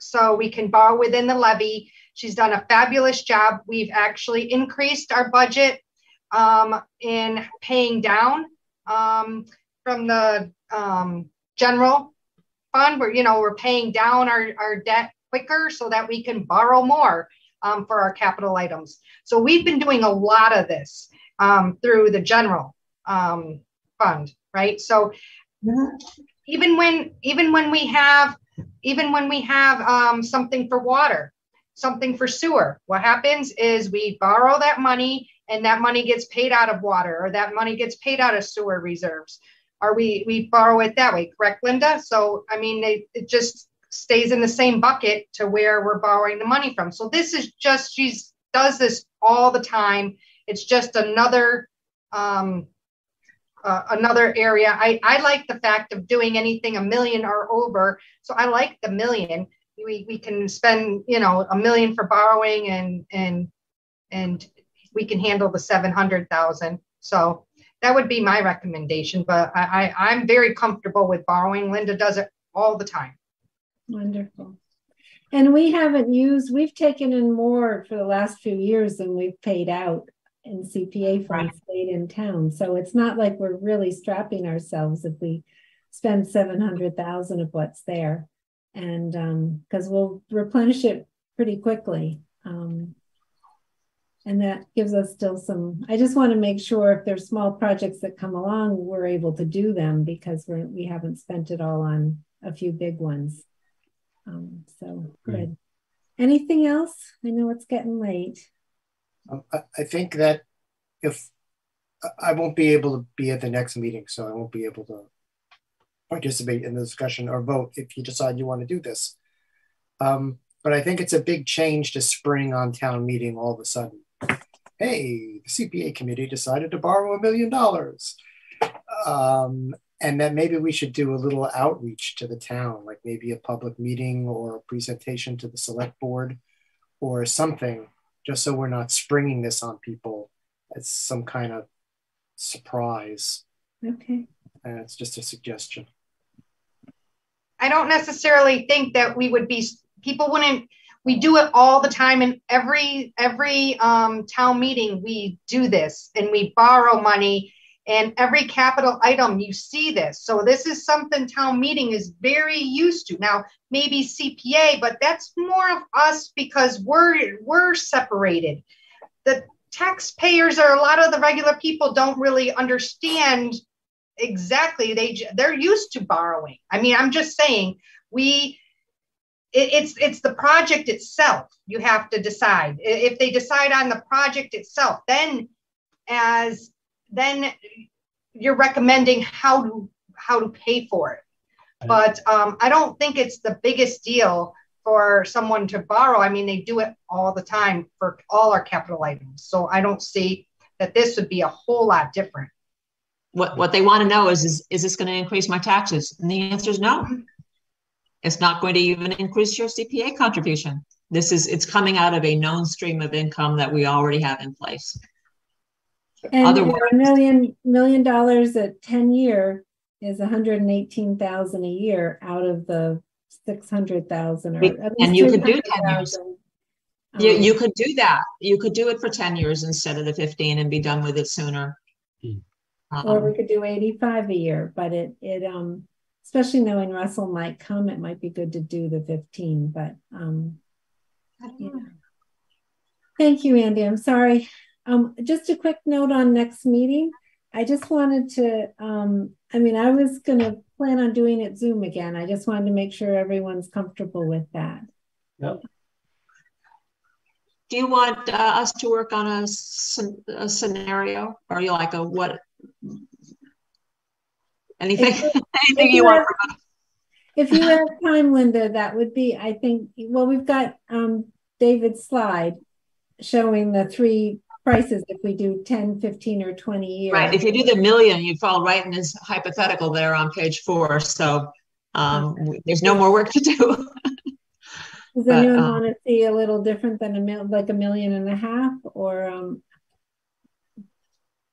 I guess seeing what $1.7 million if we funded the entire project would look like is probably a good thing to have as a comparison, and hopefully that's a quick calculation. And you want that in advance of the next meeting? They had said they didn't come up with $1.7 million. They said $1,611,400. So, and then they said they may need to take some of that back in their own budget, right? Well, or did you say you told them not to worry about it? I'm not quite sure what your conclusion was. I guess our conclusion is next week. Okay. So yeah, a lot of it is just getting us thinking all about the different angles, and then I'll send out that email that Stuart had done with some things to look at as well. But thank you. So, Linda, you'll let me know what analysis you'll need, or are we? Right. Well, I'll have probably maybe Mary and I will be in touch over the next, we can email over the next few days and sort of settle out what would be helpful. Okay. What I was thinking of was not just the borrowing part, but comparing that. Let's say we did the 10 years. I'm looking at, I have that up on my screen here. Take that 10 years with 118,000 a year, and then see what our annual is, with almost about 300,000. That leaves 220 left for your other projects. Things like that, I think, make it a lot clearer that you're really not tying your own hands with the borrowing.